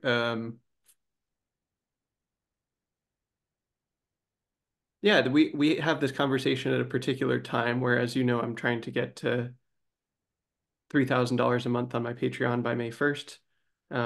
I had been planning to have that maybe like hoping vaguely to have that happen by the end of 2025 or 2026 or Mm, something. It was like, yeah, that'll happen when it happens, which is fine. I think that was good, but it became clear like, no, it's good to go for this. And mm, I'm wondering, yeah, I loved how you described wealth and how there are people who are like, maybe on paper wealthy, who have access to lots of material resources, but maybe aren't wealthy in this like more mm, meaningful sense. And mm, I consider myself very wealthy in the more meaningful mm. sense. Like, I don't know, I think I'm the richest guy I know, like from that perspective. Yeah. Um, like I live a blessed life. Um, Hell yeah. and functionally, uh, I will say I practically have less access to material resources than Mm, I might be able to make use of in good ways, which is mostly what sure. I would like to do with my Yeah. resources. It's like I'm not interested in like a mansion or sports cars or something. Like, I don't know, I would drive a sports car once, but like I wouldn't want to own one, you know? Uh, so I wonder what you think about that kind of a situation where someone, yeah, let's ask it from both ways.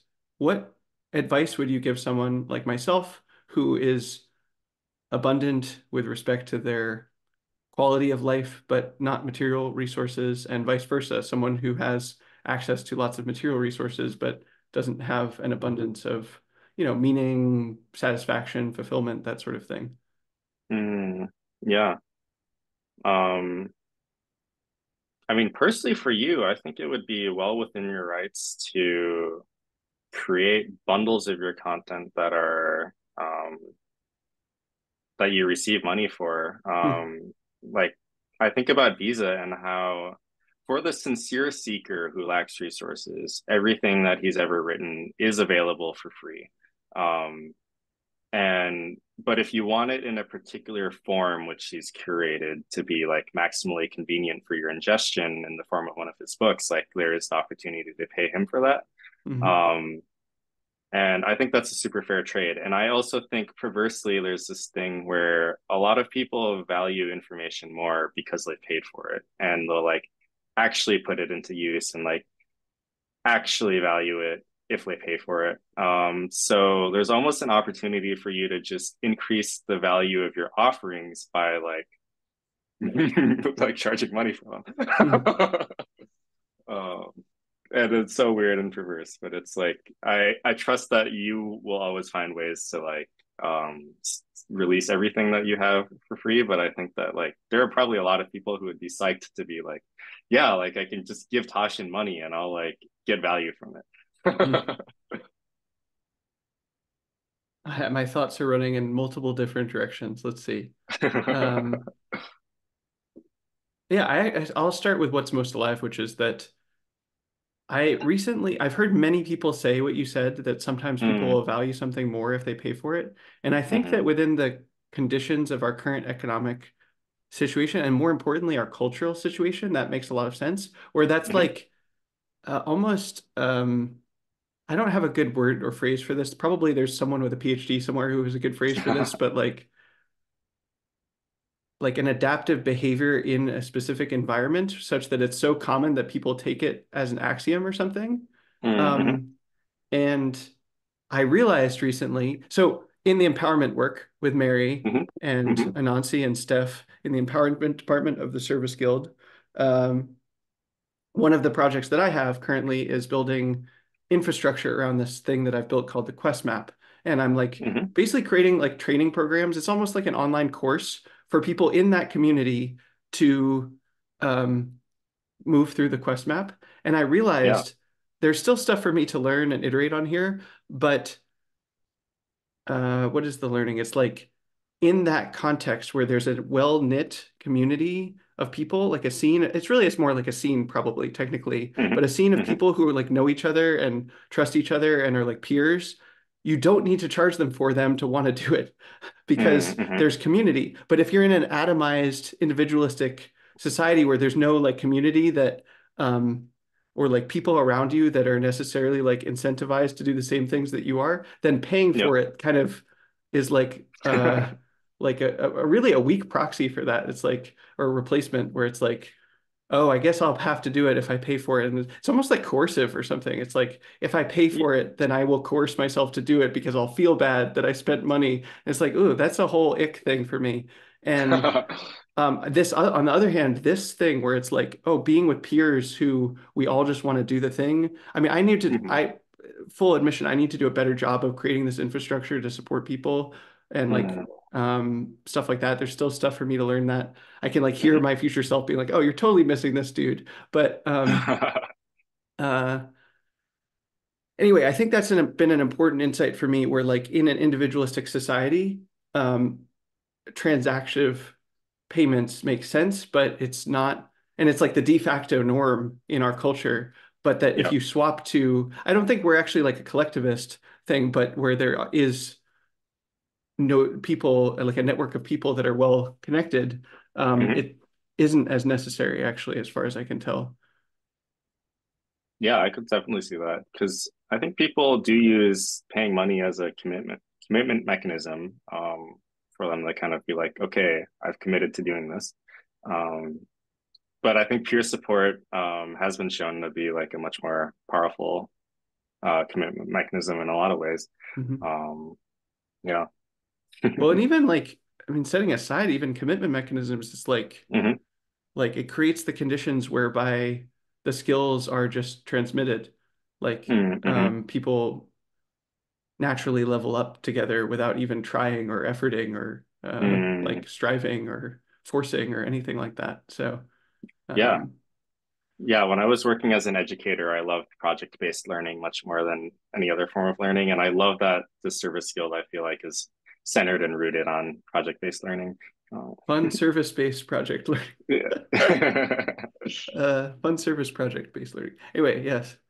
Um, I wonder what you've recently been reading Peace Pilgrim, and you may not have read this part, but she has a very strong view, which I'm curious what you think of, Hmm. which is anyone who shares spiritual teachings and charges for them does themselves Hmm. spiritual injury, which is a Hmm. very strong claim and one that echoes in my Hmm. mind and doesn't sit well Hmm. with many people. I'm wondering what you think about it. Hmm. Hmm. Hmm. Yeah, I mean, I wonder if on some level that's true and that the spiritual teachers who are able to do this are able to kind of like regenerate from taking that damage. Ah, um, juicy. Wow, the nuance is strong in this one. Wow, I like this take. Huh. Because the easy take would be like, she's right or she's wrong. mm, I've heard a lot of people tell me she's wrong. And I'm like, mm, mm, really though. In our logical reasoning environment, argument from authority is considered a fallacy. But to me, if mm, someone says, like Peace Pilgrim says something, it's worth really taking seriously and yeah. looking very closely at. Not that you have to say it's true just because they said it, but like, I'm not sure I want to take on the damage if I'm wrong from Mm, that, you mm, know? mm, I'm taking damage in other ways that I'm like, I may be okay with this, but in this respect, I'm like, I don't know if I want to take that mm, damage. So I charge for things mm, that are, you know, clearly to me not spiritual teachings. I charge for things if, like, it's an event that otherwise couldn't be put on mm. without it. But as much as possible, I try to do things by generosity, and a lot of the things that I do are more or less directly related to spiritual teachings, even if I don't see mm. myself as a teacher necessarily. It's like, Could I press you on a point there though? please, Because that's what I'm hoping for. yeah, I really wonder how you delineate like what is a spiritual teaching versus a not spiritual teaching. Because to me, I think that any teaching of skillfulness is inherently spiritual. And there is no such thing as skillfulness that is not spiritual. So in that case, I would do myself spiritual injury by selling anything. Yes.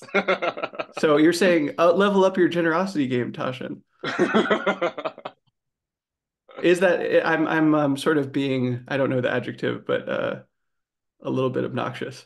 Would you agree with that, or are you? I imagine you're actually saying this of like, no, you should feel good about charging for things because like, what is and isn't a spiritual teaching actually? Hmm.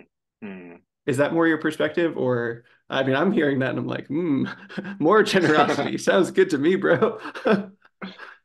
I could see it going either way, honestly. Yes.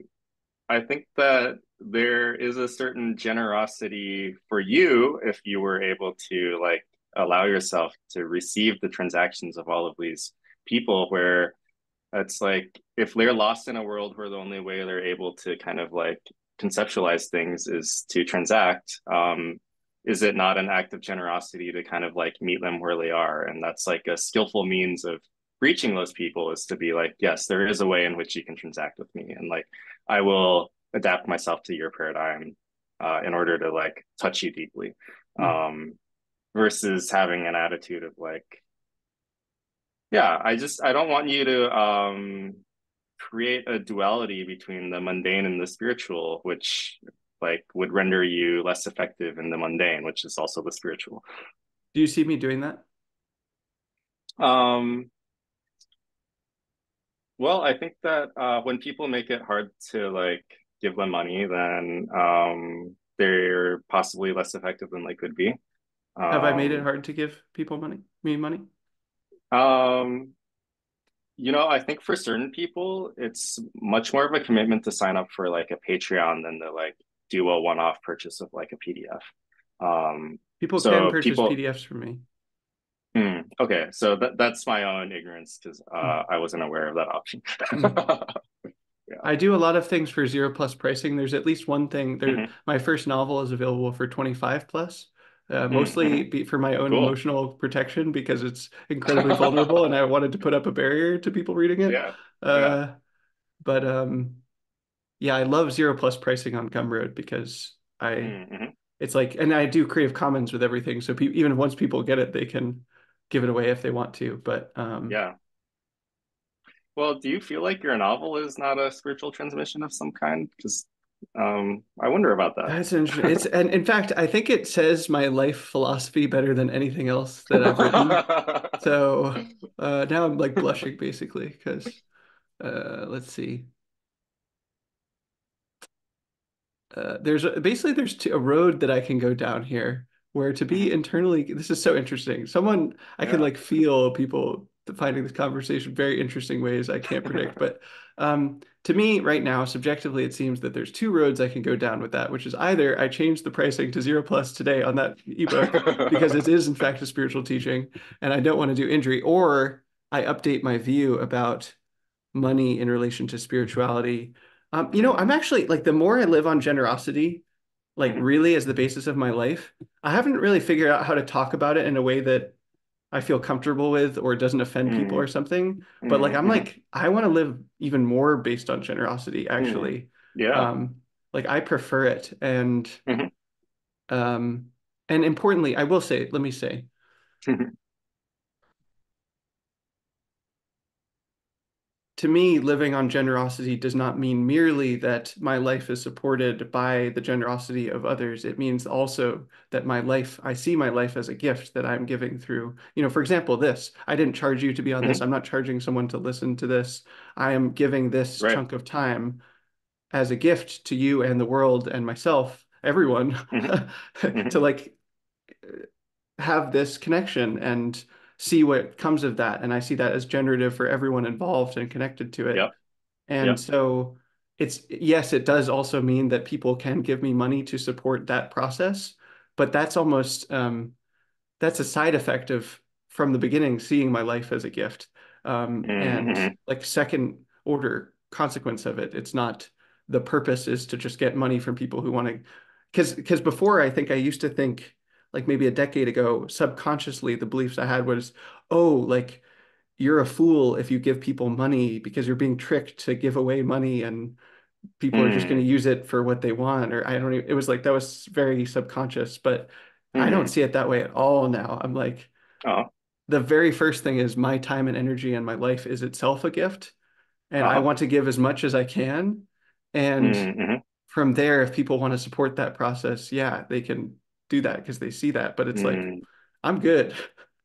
So mm, anyway, maybe mm. I'm leaning towards changing it to zero plus pricing today. It's like so more people can read Okay. that novel. Yeah. Mm. Which is a really weird novel and very uncomfortable to read probably. So, but there's a content warning on it. So it's a Okay, very okay. funny content warning actually because it is like, oh, there's violence and sex in this, and also even worse, run-on sentences. Uh, What do you think about all well, that, friend? I don't want you to feel like I'm actually advocating that you, um, yeah, take your life in a direction where you do charge money for things. I think zero plus pricing is really beautiful. And I think it's important for people to like live lives that are like well outside the mainstream conception that like serve as examples of what's possible. Mm, Um, yeah, I just personally am always like trying to like go after what seem like inconsistencies. So Oh, I love it. oh, I wanted to have this conversation. Well, because my sense is, one, it's a very interesting topic to me. We have very different mm-hmm, backgrounds and experiences. mm, And then yeah, also, I don't know, I guess my sense is like you are one of many people who can lo unlock even more abundance in my life. mm, And mm, in fact, that would be good. I don't think that money is my bottleneck currently, but like uh-huh, in the next months or years, it will become the bottleneck of how much good I can do in the world. And it mm. would be good to have thought through and felt through this more clearly, so that I can do more good when the time comes. Yeah, and I mean, honestly, Tasshin, there's a lot of people where I wouldn't necessarily think, oh, if this person just had $1 million a month to allocate, they would like choose wise and good things to do with it. You Mhm. are not one of those people. I would fully entrust you to just like receive a fire hose of money and like redirect that into like good and useful causes. Mhm. Um, so in so far as all of like capital networks are like various people routing money in different ways, I think that you personally, karmically, deserve to be like a much larger node in the routing of money. Mhm. That's lovely of you to say, friend. Thank you. Yeah. I love that frame as well about routing and really of resources and goodness in the world, unfolding Mm-hmm. value. And I have some, I'm increasingly interested in economics. So maybe there'll be an Yeah. economics arc at some point. But I've written a few tweets that are essentially economic takes. That I Mm. haven't, in fact, haven't really received very much pushback. So I'm like, oh, that's interesting. Mm. People read it and they're like, Oh. yeah, that seems true. I'm like, oh, nice. I was expecting some pushback, but um, Mm. anyway, um, okay, so let's return to still talking about money, but I want to ask you one last Mm-hmm. question about this, which is, um, what advice would you give your descendants about money? Mm. Yeah. I think there's like two major ways that I look at money that helps me relate to it. One is to think about it from a kind of permacultural water flow management perspective, which is that like um, I mean there are accumulations of water in landscapes that are very valuable, like lakes and ponds, and they contribute to an ecosystem.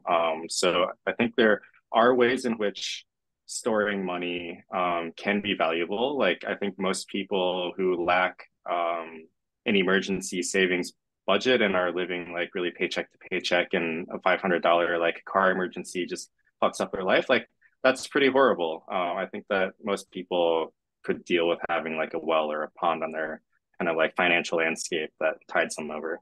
Um, but for the majority of money, I think that money is not meant to pool in one place. It is meant to flow. And it's all about thinking about how am I designing the landscape of my life so that um, when there is kind of like money just ambiently in the environment, like falling from the heavens, basically, that some of that runoff is being kind of like collected. And then I'm also channeling it wisely. So, like, I have some control over how the money runs through my landscape and where it kind of exits. And each of those like streams of exit is like something that I have a lot of agency over. And like, where do I want to see that money ending up? And I think that's like one perspective to have. And then another thing is to think about money as like a being that you're in a relationship with. And it's like, am I in a really like domineering, like dominating relationship with this being? Because that doesn't feel good. Am I like constantly like stretching this being and like really almost abusing it in order to like try to get certain outcomes in my life? Or uh, and also being dominated by it is not great either. You see people who are almost like ruled by their conception of money and almost enslaved by it. But I think the right relationship to have with money is like it's a friend and an ally, and there are certain ways that you live your life where you kind of like feed it and it's healthy and it's helping take care of you, and together you're able to like accomplish these kind of like shared goals that you have. Like I think there's these positive feedback loops where it's like you and your money team up to go on a quest. Like that quest required certain education, like maybe training and equipment, and you complete this quest. And as a result of the quest, like both you and your money have leveled up because there were like rewards involved in doing the quest, and now you can repeat that process, getting like more powerful equipment and having better skills, and you go on a more ambitious quest, and like your money is one of your sidekicks and part of your adventuring party that like helps you accomplish things in the world. Hmm. I love that metaphor. And let's make sure to come back to video games, provided Mm. we have time. But Yeah. um, I want to ask you about your two future goals, the one related to Mm. Taiwan and the one related to Martian Ninjutsu, uh, which is a phrase we were under direct command from our brother Anansi to use on this recording. It's been done. Can you tell me about those two goals? Yeah. So as far as Taiwan goes, like it's a really vibrant democracy. It's a very beautiful culture. Highly recommend anyone who gets the opportunity to like experience Taiwan for a while. It's got this like wonderful blend of like a Japanese influence, the Chinese culture, and definitely some American influence too. Um, and to me, it just feels very silly that we're in this situation where, to make an analogy with the US, it would be as if Texas was still calling itself the Confederate States of America, and we had this weird like situation with Texas where they weren't allowed to like stop being the Confederacy, and we were kind of like holding on to the Civil War situation. And that's the same situation that Taiwan's in. Like Taiwan right now is not allowed by the People's Republic of China to stop being the Republic of China, even though it may very well want to be the Republic of Taiwan. Um, and I think the Taiwanese people have a distinct identity, they have a distinct nationality. And that feels important to me. And then as far as going to Mars goes, there's really like many different things that I want to bring to Mars. And I want to be early on Mars because um, Mars is kind of like a new cultural petri dish. And I believe that any cultures that you bring on the Mars early on are going to have an outsized impact on like overall Martian culture. And I think that Mars is this opportunity to kind of like rethink how human society could be structured from first principles. Like, you know, it's going to be the first time we invent a government already knowing that we'll have the internet. So like how different is that going to make the way we provide services and the way that we like take input from citizens and do voting and all of these things. It'll be the first time we invent a government already having cryptocurrency, so we can just like entirely skip banking infrastructure and everyone can just have like cryptographically secure economic value. um, and as far as ninjutsu goes, it's the lindiest tradition that I carry that I also think has the lowest probability of being transmitted in my absence. So that's kind of how I think about it being like uniquely a thing that I want to bring to Mars. But I also want to bring like polyamory and Buddhism and all of these other things that I care about. First off, I'm appreciating Anansi because he was like, Zencephalon will have an answer about this. It's true. You did. So that's good. Well seen. And uh, I hope and pray that you bring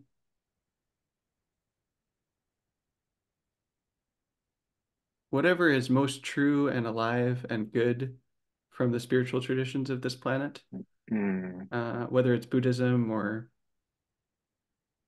Taoism or mm, Christianity, which is in your lineage, or mhm, the other beautiful religions and traditions of this planet. I wonder what will happen as we venture from this planet to other planets mm, on the inside with respect to mm. religion and spirituality.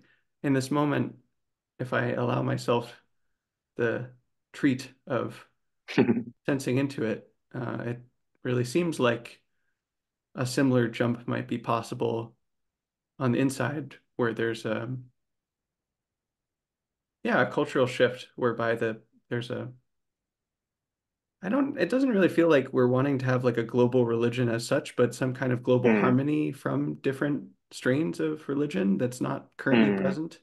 Uh, mm. I'm almost imagining like an API for religions or something where it's like yeah, you can be Muslim and I can be a Buddhist, or I can be Muslim and you can be Buddhist or something, but then we can agree and connect more deeply and see the ways in which these are actually complementary and not in conflict in a way that, of course, Mm, many mystics and practitioners of spirituality have known for a long time, but where that's more mm, obvious and globally distributed or something like that.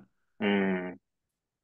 Yeah, I mean, I think something that so far seems underrepresented in the sci-fi that I've read is just how everyone going to Mars is gonna probably get a dose of the overview effect, and that effect has been huge on every astronaut that we've seen, where like they have this whole new appreciation for the Earth and for spirituality and dependent origination, I think. So um I think that'll be a big impact on the people by the time they arrive on Mars to have all gone through that shared experience of like being outside of the Earth's protection. Hmm. Um, and it seems like just being in zero G like fundamentally changes people in some way. So I'm very curious to see what kind of falls out of that. Can you say more about both the dependent origination and the zero G parts of what you just said? Yeah. Um, I think that it's hard for us to appreciate the Earth while we're on the Earth in some way because it's the ground we stand on. It's like People take it for so granted. it's so baked into our experience. It's like very hard for us to even imagine. I think even in most people's wildest dreams, there's always a sense of gravity. Whether you're flying and like bounding through space, like there's still this orientation. There's still down to people. And I think that, even in my wildest psychedelic experiences, I've always been grounded by the earth. Um, so I think to be unanchored for a moment, like that'll be a revelation to people. And it seems to even cause epigenetic changes in people to have experienced zero gravity. So I Like don't what know what kinds of that's about. changes? I couldn't tell you exactly. Hmm. This is just like a vague factoid, Hmm. probably. Hmm. But there's been Fascinating. research done on astronauts, and it's like they have different gene expression when they return to Earth. Fascinating. Hmm.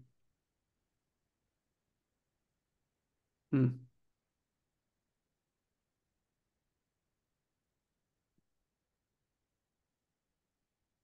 To me, it seems like it would be good to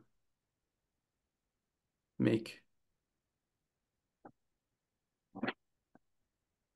two jumps to uh, from nation to globe, and also from humans to all life on this planet and really all beings. Yeah. Uh, I would hope that, yeah, both the Earth and all beings are a part of whatever, if there is to be a kind of like religious spiritual convergence on the planet, not necessarily like merging. I don't think anybody really Mm, wants merging, but like harmony, then it would mm, include reverence for the Earth and its people, its humans, its plants, its animals, the mhm. environment, and that it would implicitly include all beings. Uh, I would hope and pray for that. Yeah, I think it will because yeah, I talk to people sometimes and they're like, well, maybe humanity deserves to be wiped out and like, do we need to fight so Mm, hard for survival, all of these things. But it's like it's not just about us. It's like it's about all of life on Earth. And we just happen to be the only species that are able to bring other life forms to other planets with us. So, in a way, I see that as our karmic obligation. In the same way that I felt like I had an obligation to my family, like I think we have an obligation to all the various life forms on this planet to help kind of ensure their safety and that they will get to spread and enjoy the whole fruit of the universe. Um, and I do think that like as soon as people get to Mars, the first things they're gonna miss are like animals and plants. Like they're just gonna want mm. them. Can you, in the parlance of our culture, Mars pill Mm, me? Like, why would one even think that it's possible to go to Mars like in your lifetime? Like, I could see mm, someone being like, yeah, we'll go to Mars in 300 or 600 years or something, but Hmm. what makes you think that you might be able to go to Mars in your lifetime? Yeah, so just to clarify this question, this is mostly about feasibility Mm, and not like why to do it. hmm. Okay. Yeah. Well, I imagine yes, there would be someone who would also say why, but I'm more Yeah. interested in the feasibility personally, but it would probably be helpful if you answered both. Yeah. I mean, the why to me is my wife is a site reliability engineer, so the thinking of Mm. like making robust systems is very baked into me. It's like we want planetary redundancy. Like, God forbid some kind of disaster befalls our planet and the entire Earth is wiped out. It's like, wouldn't it be better if like that doesn't automatically mean that penguins are extinct because we have another planet? Um, I'm glad you speak to non-human life, not because we need to be ashamed of being humans, but it's not just us, so mm, thank you. yeah, yeah. In terms of the feasibility, yeah, there was this huge bottleneck of like, it's really freaking difficult to build a single rocket that can travel all the way from Earth to Mars because the amount of fuel required to go that long distance is so heavy that it's hard to get out of our atmosphere. SpaceX has figured out a very elegant solution to this problem, which is that you launch two Starship rockets. One has the actual payload that you're trying to get to Mars. The other one is filled only with fuel. And then when they both get into orbit, they actually dock to each other. The one refills the other. And then the one with the payload now has fuel to make it the rest of the way to Mars. And then because they've got this reusable rocket system, the one that was sent up to carry fuel just comes back down and they're able to like create the system of like refueling Wow, that's rockets so and getting them to smart. Mars. It's so cool. Um, I think that SpaceX has made significant progress on the Starship program. I don't see any in principle reason why it won't work. Obviously, there's a lot of execution involved, and they're working tremendously hard at it. Um, and then another encouraging thing that I think everyone should consider when they think about going to Mars is that I think a lot of people imagine going to Mars will be a one-way ticket. Um, but the only way that the economics of going to Mars work is if the rockets are reusable, which means that SpaceX is explicitly planning for starships to come back from Mars because they need those ships to like be able to do multiple trips. Um, so once they get to Mars, you're able to manufacture the methalox on Mars. That's fine. And the ships are going to be able to go back. And something you have to consider is that there's no useful industrial output from Mars that we would like bother to send back to Earth. So these rockets will be mostly empty. The entire value of the rocket is just to get the rocket back to Mars or back to the Earth, which means there's lots of empty cargo space, which means if a person wanted to return to Earth, there's no reason why they couldn't. Like the mass of a single human going back, any number of people going back to Earth is really trivial. So there's no reason why you couldn't serve like a tour of duty on Mars. Like maybe you live there for 10 years and then you miss your home and your family and you go back to Earth and you like live your life. Yeah, it's not, you're not like condemned to live on Mars if you get there. Hmm. And you think that because of the work that SpaceX and others are doing and other ambient changes in culture and technology, that it will be feasible to do in your lifetime? Yeah, I think in some sense there's this window where we kind of really want to do it in our lifetime. I kind of take this view of history that it's not necessarily going to be like a linear progression of progress. And so Hmm. anytime we're capable of space flight and we're able to get to Mars, we should really jump through that window and like take that opportunity because it's possible that in the future things will degenerate and we'll kind of like lose that ability again. Hmm. Um, so it is kind of critical to me that in the next few decades this happens. I mean, I think that Elon is very closely tracking the kind of like cycle between the Earth and Mars because there's these periods of time when we're as close to each other as we'll ever be in the sun's orbit. And you think about like if you're on opposite sides of the sun, that's really you're probably not going to be doing any interplanetary travel at those periods. So I think he's looking really hard every single time we have a window where the Earth and Mars are aligned. Like by that time, can we start sending things back and forth? Hmm. Fascinating. Can you say more about this view of history that you have that's implicit in this sort Mm. of calculus that you're making about Mars? Yeah, this isn't a especially unique view. I think Berja has a good podcast episode on live players about this kind of like long history view. It's just that if you dig into the archaeological record, you can find lots of great empires that are seemingly extinct. Um, and it's not completely implausible to me that like maybe in some ancient time humans have reached our present level of civilization and collapsed. And then, you know, if you go real far out into the fringes of thought, into like pure conspiracy theory, like there are people who think that Mars maybe looked a lot like Earth one day, and the reason Mars looks the way it does now is because there was a global thermonuclear war, and we are in fact the refugees from Mars on Earth. And that just kind of underscores the importance of getting back to Mars because it's like, who knows if the Earth will one day be like the Mars-like planet in our solar system. Mm. Is there what kind of evidence do people cite for that? This idea is totally um, novel to me. I've never heard of it. oh yeah, just kind of like the composition of the Martian atmosphere, and that it seems very plausible that at one point there was a healthy atmosphere and lots of surface water, and now there's not. I think there's this big geological formation on Mars that looks like it could have been some kind of planetary scale projectile weapon that like grazed the surface of the planet, Mm. like some kind of massive railgun. Um, Mm. I mean, it's really sci-fi stuff. It's like what kind of intergalactic or planetary scale warfare happened. You know, Mm. Do you take this theory seriously?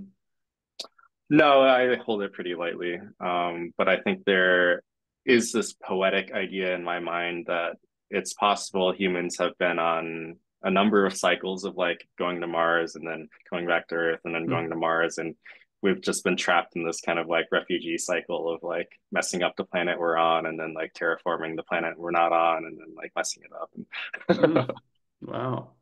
yeah, I hope that's not the case, but there's definitely a mytho-poetic part of my mind that feels like it's very possible that we've been doing this. Mm. Mm.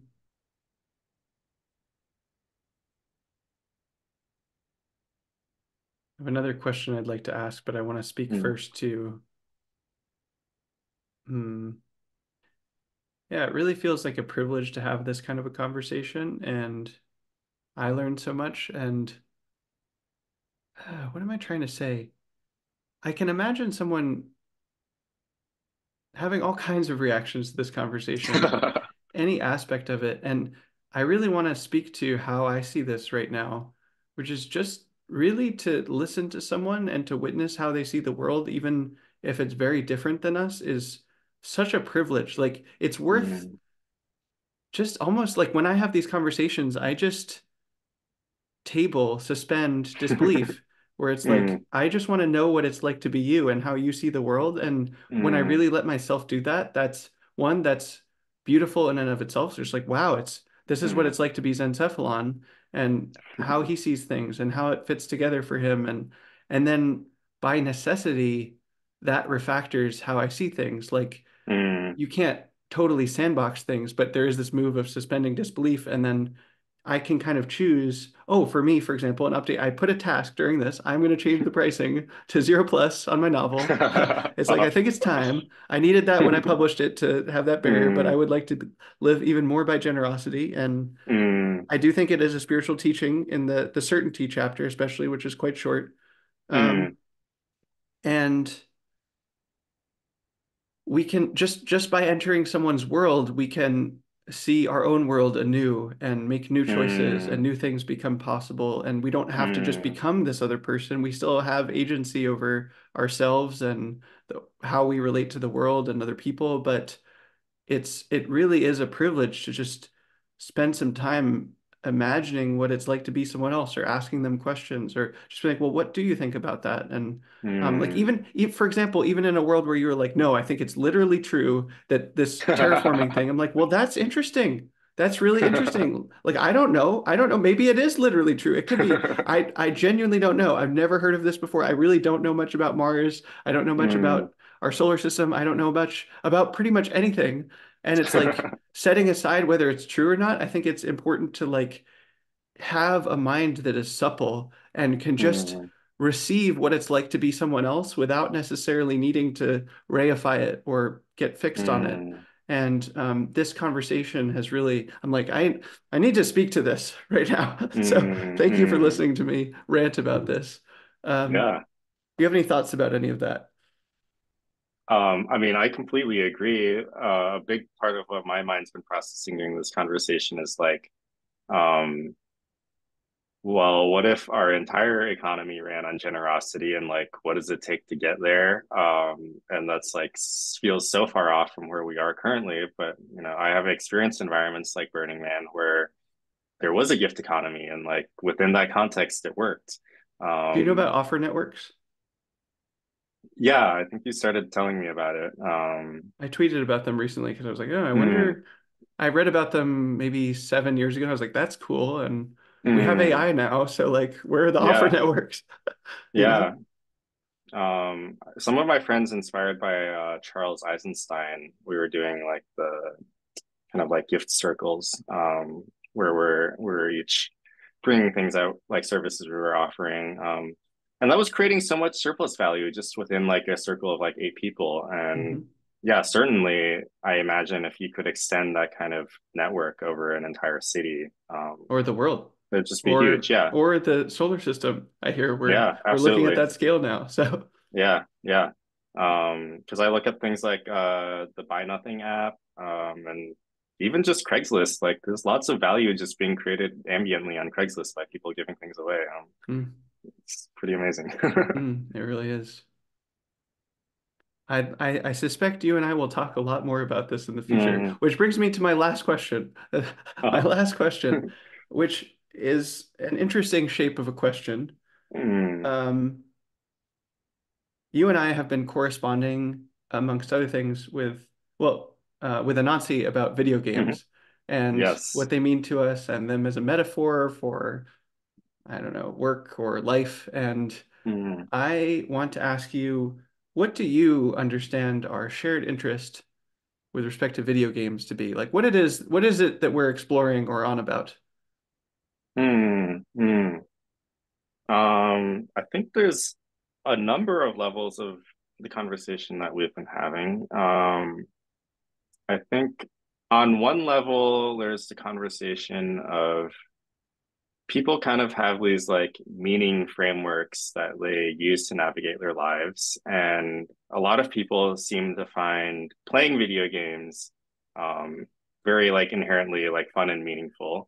Um, and a number of people I know seem to be not enjoying their lives as much as they could be, considering that we are in like the most massively multiplayer, like highly immersive, best graphics, like everything video game.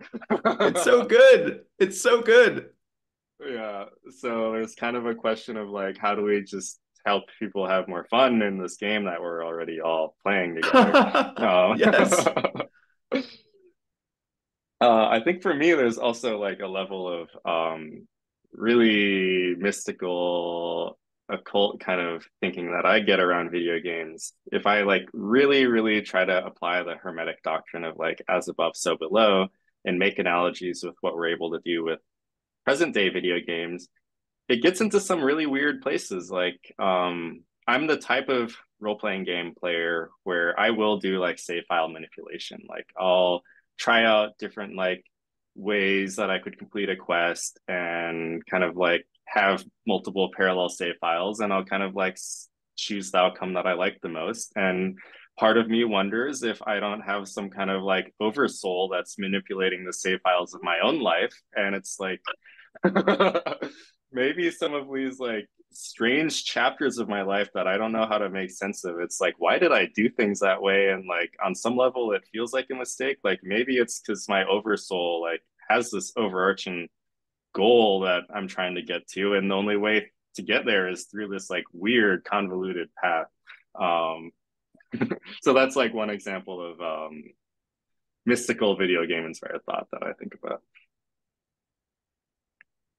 I'm going to reserve the right to change my mind and ask you another question, which is MCU is the Marvel Cinematic Universe, Bodhisattva Cinematic Universe. Go. Yeah, Bodhisattva Cinematic Universe is an invitation to everyone and Teapot and anywhere across the world really to start like manifesting your headcanon into the real world because I think a lot of us have probably had this experience of meeting someone and being like, man, somehow in my life, this person is super special. It's like they're also a main character of my own life story. And they probably have all of these like superpowers and stuff and like they might not even know it even though I know it, and it's kind of an invitation to enchant the world. And you could give each other like cool backstories and past lives, and it's like I can totally see that in some past life like uh Tasshin did do a lot of time in a temple, and that's why he doesn't need to do it in this life, and he's able to like play as the prophet class instead of the monk class, and it's like I could just imagine that stuff, and it can be part of my head canon, and we can create like a shared head canon because our heads are all really huge and contain each other, so it's just like fractally holographic world of imagination. I think everyone can see by this time why I'm so delighted to have made Zencephalon as a friend. I feel my little boy inside so excited. He's like, ah, I made a friend that's so cool. He's that's the coolest thing I've heard all day, which beats Mars and talking about this terraforming theory, which was previously the coolest thing I'd heard all day. So, um, anyway, we have talked about many things. Is there anything you'd like to talk more about or ask questions about or dive deeper into? Hmm. Well, I mean, something that I'm super curious about the way you live your life is just how you think about romantic connection in this kind of nomadic way. Mm, And wow. yeah. Okay, I'm going to answer that. And I feel like to really do this justice, I'm going to go to the bathroom first. Okay, So great. let's take a bathroom break and be back in a second. Excellent. See you back in a moment. I would like to answer this question. It feels incredibly significant, Hmm.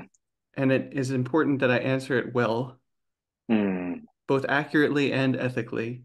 And I would Hmm. like your help in doing so. I Okay. loved what you said about like developing shared headcanons, and I suspect we'll also talk Hmm. a lot more about that in the Yeah. future.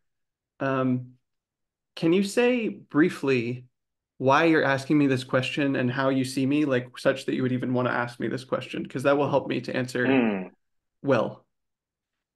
Yeah, I mean, it's a curiosity I have for myself, because I do travel quite a lot. And I mean, one interesting possible benefit for doing poly for me is that I could have like an extended network of lovers across the world.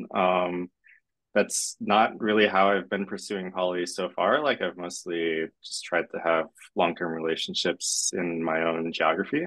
Um, but I think there's a lot of other possibilities out there.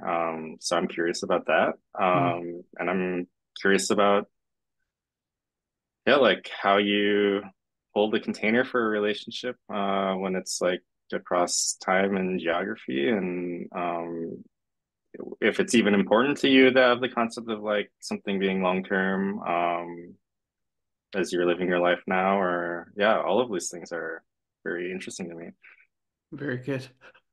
That's me. helpful. Thank you. Yeah. Uh, gives me a sense from which to stand. Um, well, first off, something I have learned about myself, at least at this point in my life, it seems like, I don't know, the play style of this character or something, or in our metaphor, yeah, just my nature so far. And I mean, everything can change dramatically, but every day of my life so far, uh, that's not accurate. What I mean is my disposition is very much one that's like romantic and sexual. I Hmm. love, especially women. I love women. I've Hmm. pretty much always loved women. Yeah. Um, they bring a lot of joy into my life, and those connections bring a lot of joy into my life. And Yeah. um, I think it's been important for me to acknowledge that and admit that and be like, especially as a like someone who's doing like spiritual stuff, it's like there are play styles where you're like, just forget about all that. And more Right. power to the people who do. Mm. They're choosing their own life, but I'm like, that's just not going to happen for this one. Even the monastery that I trained at, like part of the reason I was willing to train there was that I could still have relationships. Mm. Um, you couldn't have relationships with people who were there, but you could Hmm. have relationships outside. And in fact, I did while I was there. And Oh, cool. that was important for me. And um, I also feel like relationship of any length is sacred and yeah, or Mm. any kind is sacred and built on Yeah. friendship and that you are changed by the people you let into your life and you change them. Mm. Hmm. And really, yeah, relationships are like like of all kinds, friendships, conversations like in this are a spiritual practice for me Hmm. that I'm demonstrating, for example, through this podcast and through our friendship and other friendships and relationships that I have. Um, but the Buddha told Ananda that friendship is the whole of the spiritual path, actually, Mm. and Wow. not just half, which Ananda thought. And Mm. I'm also a pilgrim, and at this time, where I wander from place to place, that may or may not be so for the rest of my life. I haven't made any like Mm. lifelong commitments, Mm. but I am currently a pilgrim, and I'm also a pilgrim in a global society where Hmm. I'm not, it's not a walking pilgrimage. I don't really know how to describe my pilgrimage, but it is a spiritual practice for me. It's a Hmm. global one, and it's one that's made possible by air travel. And Mm. yeah, I've been in multiple countries and I've had lovers and partners around the world. I've been blessed by the women that have come into my life. Mm. Um, each one of them, I've learned beautiful things that have been such gifts to me. And then I hope also that my life was a net benefit to them. Yeah. It hasn't been easy. This play style is hard. Hmm. Hmm. I'm still learning and growing, and sometimes it's a mess, like it's hard. Yeah. Um, and I could speak more to that personally in a private conversation, but it's not Mm. like I've got this all figured out. That said, given all of that, Hmm. one of the things I really love about my pilgrimage is the way in which I get to connect the dots between different people and places and ideas and almost spread things that want to happen but might not have an easy way. Like, I don't know. In fact, in this conversation, I've thought of different people. I'm like, oh, you should really connect with this person or Mm. talk to this person about this thing. And, maybe they're close in your network, but maybe they're not. And Yeah. that's often the case where, like, I don't know, one of my friends was living in Oklahoma for a while, and it's like he's a lovely Mm. person. And, like, would Mm. other people in my network have known about him in Oklahoma? Like, maybe not. Hmm. And specific connections should happen that, you know, almost want to happen. And then I can be a vehicle for making that happen. Yep. And similarly, because relationships are so fundamental to that, romantic relationships are an instance of that where I also go just habitually go very deeply in connection with someone and Mm. really see someone's soul and let Mm. them see my soul. And um, right now, it seems like there's two futures, and I wouldn't be surprised if it works out differently, very differently than I expect. But these sort of keep oscillating in my mind. And in the past, when I've had things oscillate in my mind like this, I end up finding a third thing that's neither or both or other or whatever. But like leaving the monastery, I had that oscillation for like 8 months about whether to leave. And then here I am doing this thing. So um, I could see a world in which I had a long-term partner who was like my wife and even was Mm. monogamous relationship where yeah, Oh. really, recently I've been thinking about like power couples, like, I Mm. don't Hmm. know, Hmm. like Bodhisattva couple, like service couple. Yeah. That I would love Yeah. that for me. A Oh king and a yeah. queen, like, let's go. Yep. Yep. Um, that's a world. Another world is one where I keep having, basically short-term relationships with different people, or maybe some long-term relationships and some short-term relationships or something. Mm. But I don't have like a nesting domestic partner or something. Or I also have thought about having a pilgrimess, as it were, with me. That would be lovely. Like another pilgrim who was a woman that I was in a relationship with. Uh-huh. That would be lovely and difficult, Mm, mm, practically, logistically. sure. But I imagine life, I'll change and the world will change and life will surprise me. So Yep. I do think that, what is it? This particular play style and this particular class, there are really interesting benefits for the whole world from someone being a pilgrim, for someone being a Mm, messenger, uh, that I'm still learning how to talk about and even how to do. But mm, the more I step into those roles and those using those skills, the more benefit I see for everyone I'm connected to. And mm. uh, this will be sort of load bearing for how much benefit I can do with my life. And I look forward to seeing how that shakes out. Yeah, cool. I'm curious, you used the words both lover and partner, and I'm curious how you distinguish those, or are there different like things that come with those roles in your life? Mm. I have an old tweet from 2021 that says, friends are the best. Uh, lovers are just friends you can kiss and fuck. Uh, and partners are lovers you hope to love for the rest of your life. Mm, Yeah, I think I know I was being playful and, I swore in it and stuff, but mhm, I stand by that. I think that's true. And mm, it's important that this is increasingly important to me that every kind of relationship be built on friendship. mhm, Um, yeah, And if you don't have a good friendship, then it doesn't make sense to connect romantically or sexually, and it doesn't make sense to collaborate on a project. yeah, This is a rule for me with my collaborators actually, where it's like, if it becomes hard to collaborate, I will end the collaboration so that we can stay friends if need be. yeah, Like my friendship is more important to me than any project we're doing, even if it's very important. I'd rather yeah, maintain a friendship, and that's part of why I have such good collaborators. Is mm, like there's really strong one-to-one relationships that I've built, and mm, I'm good at that. And we'll see how that plays out. It's life is complex and changes and hard, but yeah, um, I do my best with that. And yeah, yeah, so I think like the time variable is one, the commitment variable is one, like mhm, almost also, yeah, like resonance. How much is wanting to mm, be like I think of myself sometimes as like a catalyst or even like spreading seeds and mhm. which is a, a playful, unfortunate metaphor sort of, or fortunate, but like for me, I really experience a connection like that as catalyzing, where I change and they change. In the same way that I think you and I are both being changed by this conversation, if I'm not mistaken. Mm, I'm being changed. I mm, can see that from the inside, and I hope you are as yeah, well. Uh, yeah, and it's like if you really connect deeply with someone in any context, that's going to have a mutual effect. And yeah, so I think it's just about like length of time and length of commitment and almost how much mm, wants to be exchanged or is beneficial to exchange. And even something about variety and breadth, where it's mm, like it's good to connect to a lot of different people actually because mm, things are exchanged and even that's like that's healthy for the global environment or something. Like if I really mm. go out on a limb, like it's healthy to have people who are connected to a lot of different people in Mhm, most ways. And I don't know, it's hard for our society to talk about this. I feel embarrassed talking about it, mm, but it really seems mm, this way to me. So mm. anyway, I'm blushing now, at least on the inside, if not on the outside. Yeah.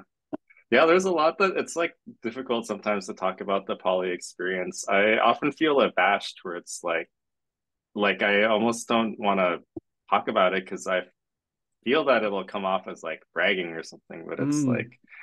um there's probably something to dig into there of just showing people what's possible. But yeah, I've I've often felt more judged for like having a poly perspective than like any other perspective that I hold in my entire life. relatable. I have Yeah. experienced poly discrimination from people that really hurt to receive that Mm, from, and hmm. um, it's also tricky. There's almost like an information theoretic part of it where like I take great care to respect the privacy of people in my life. And I Hmm. have not said a lot of things in public that I Yep. might or something, or like who I'm Yep. connected with or how it went down and what was Right. beautiful about it or what wasn't. And it's like that's a private matter.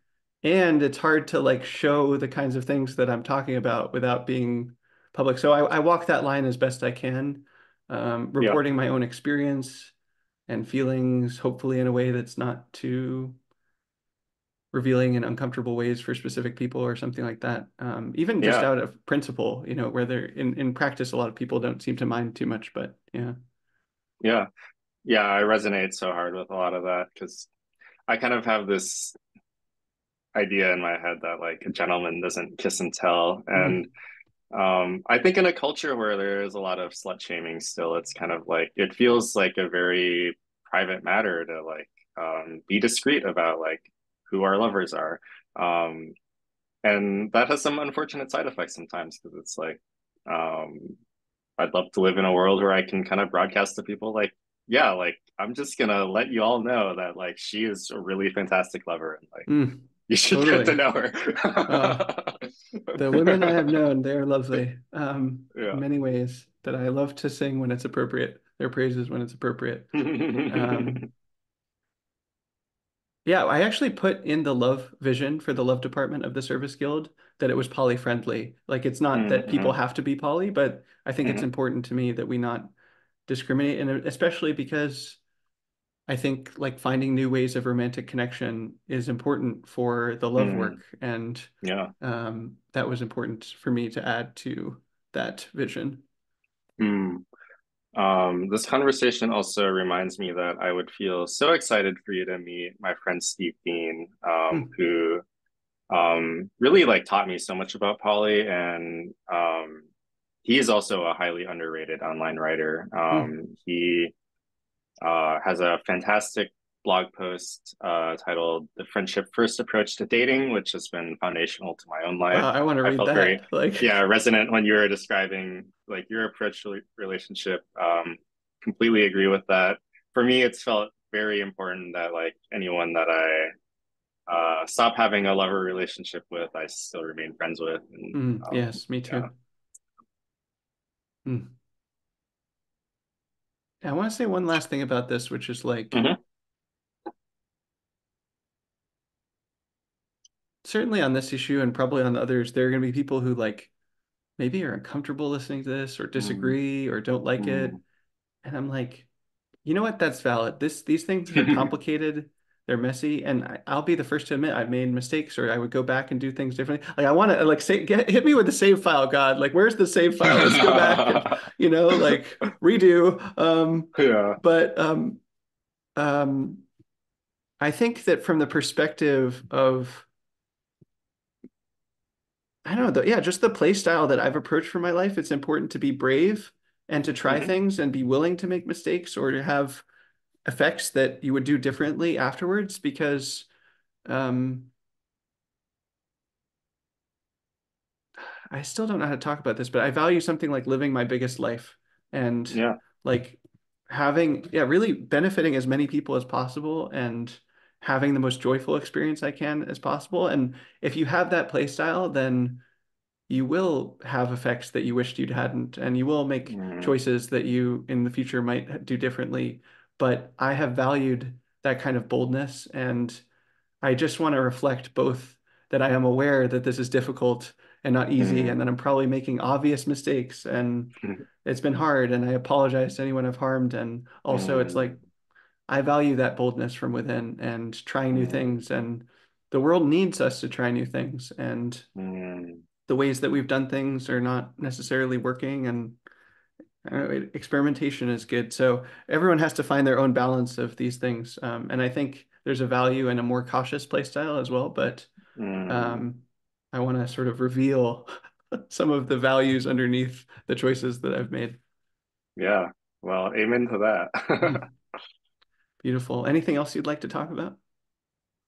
I think that's a lovely note to end on. I That agree. feels really good to me. Excellent. Well, thank you so much for coming on, Zencephalon. It's been a pleasure to talk with you today. And I think, yeah, I really feel like this is a friendship is a blessing in my life. And I hope also for Mm, our friends in the world. mm. Mm.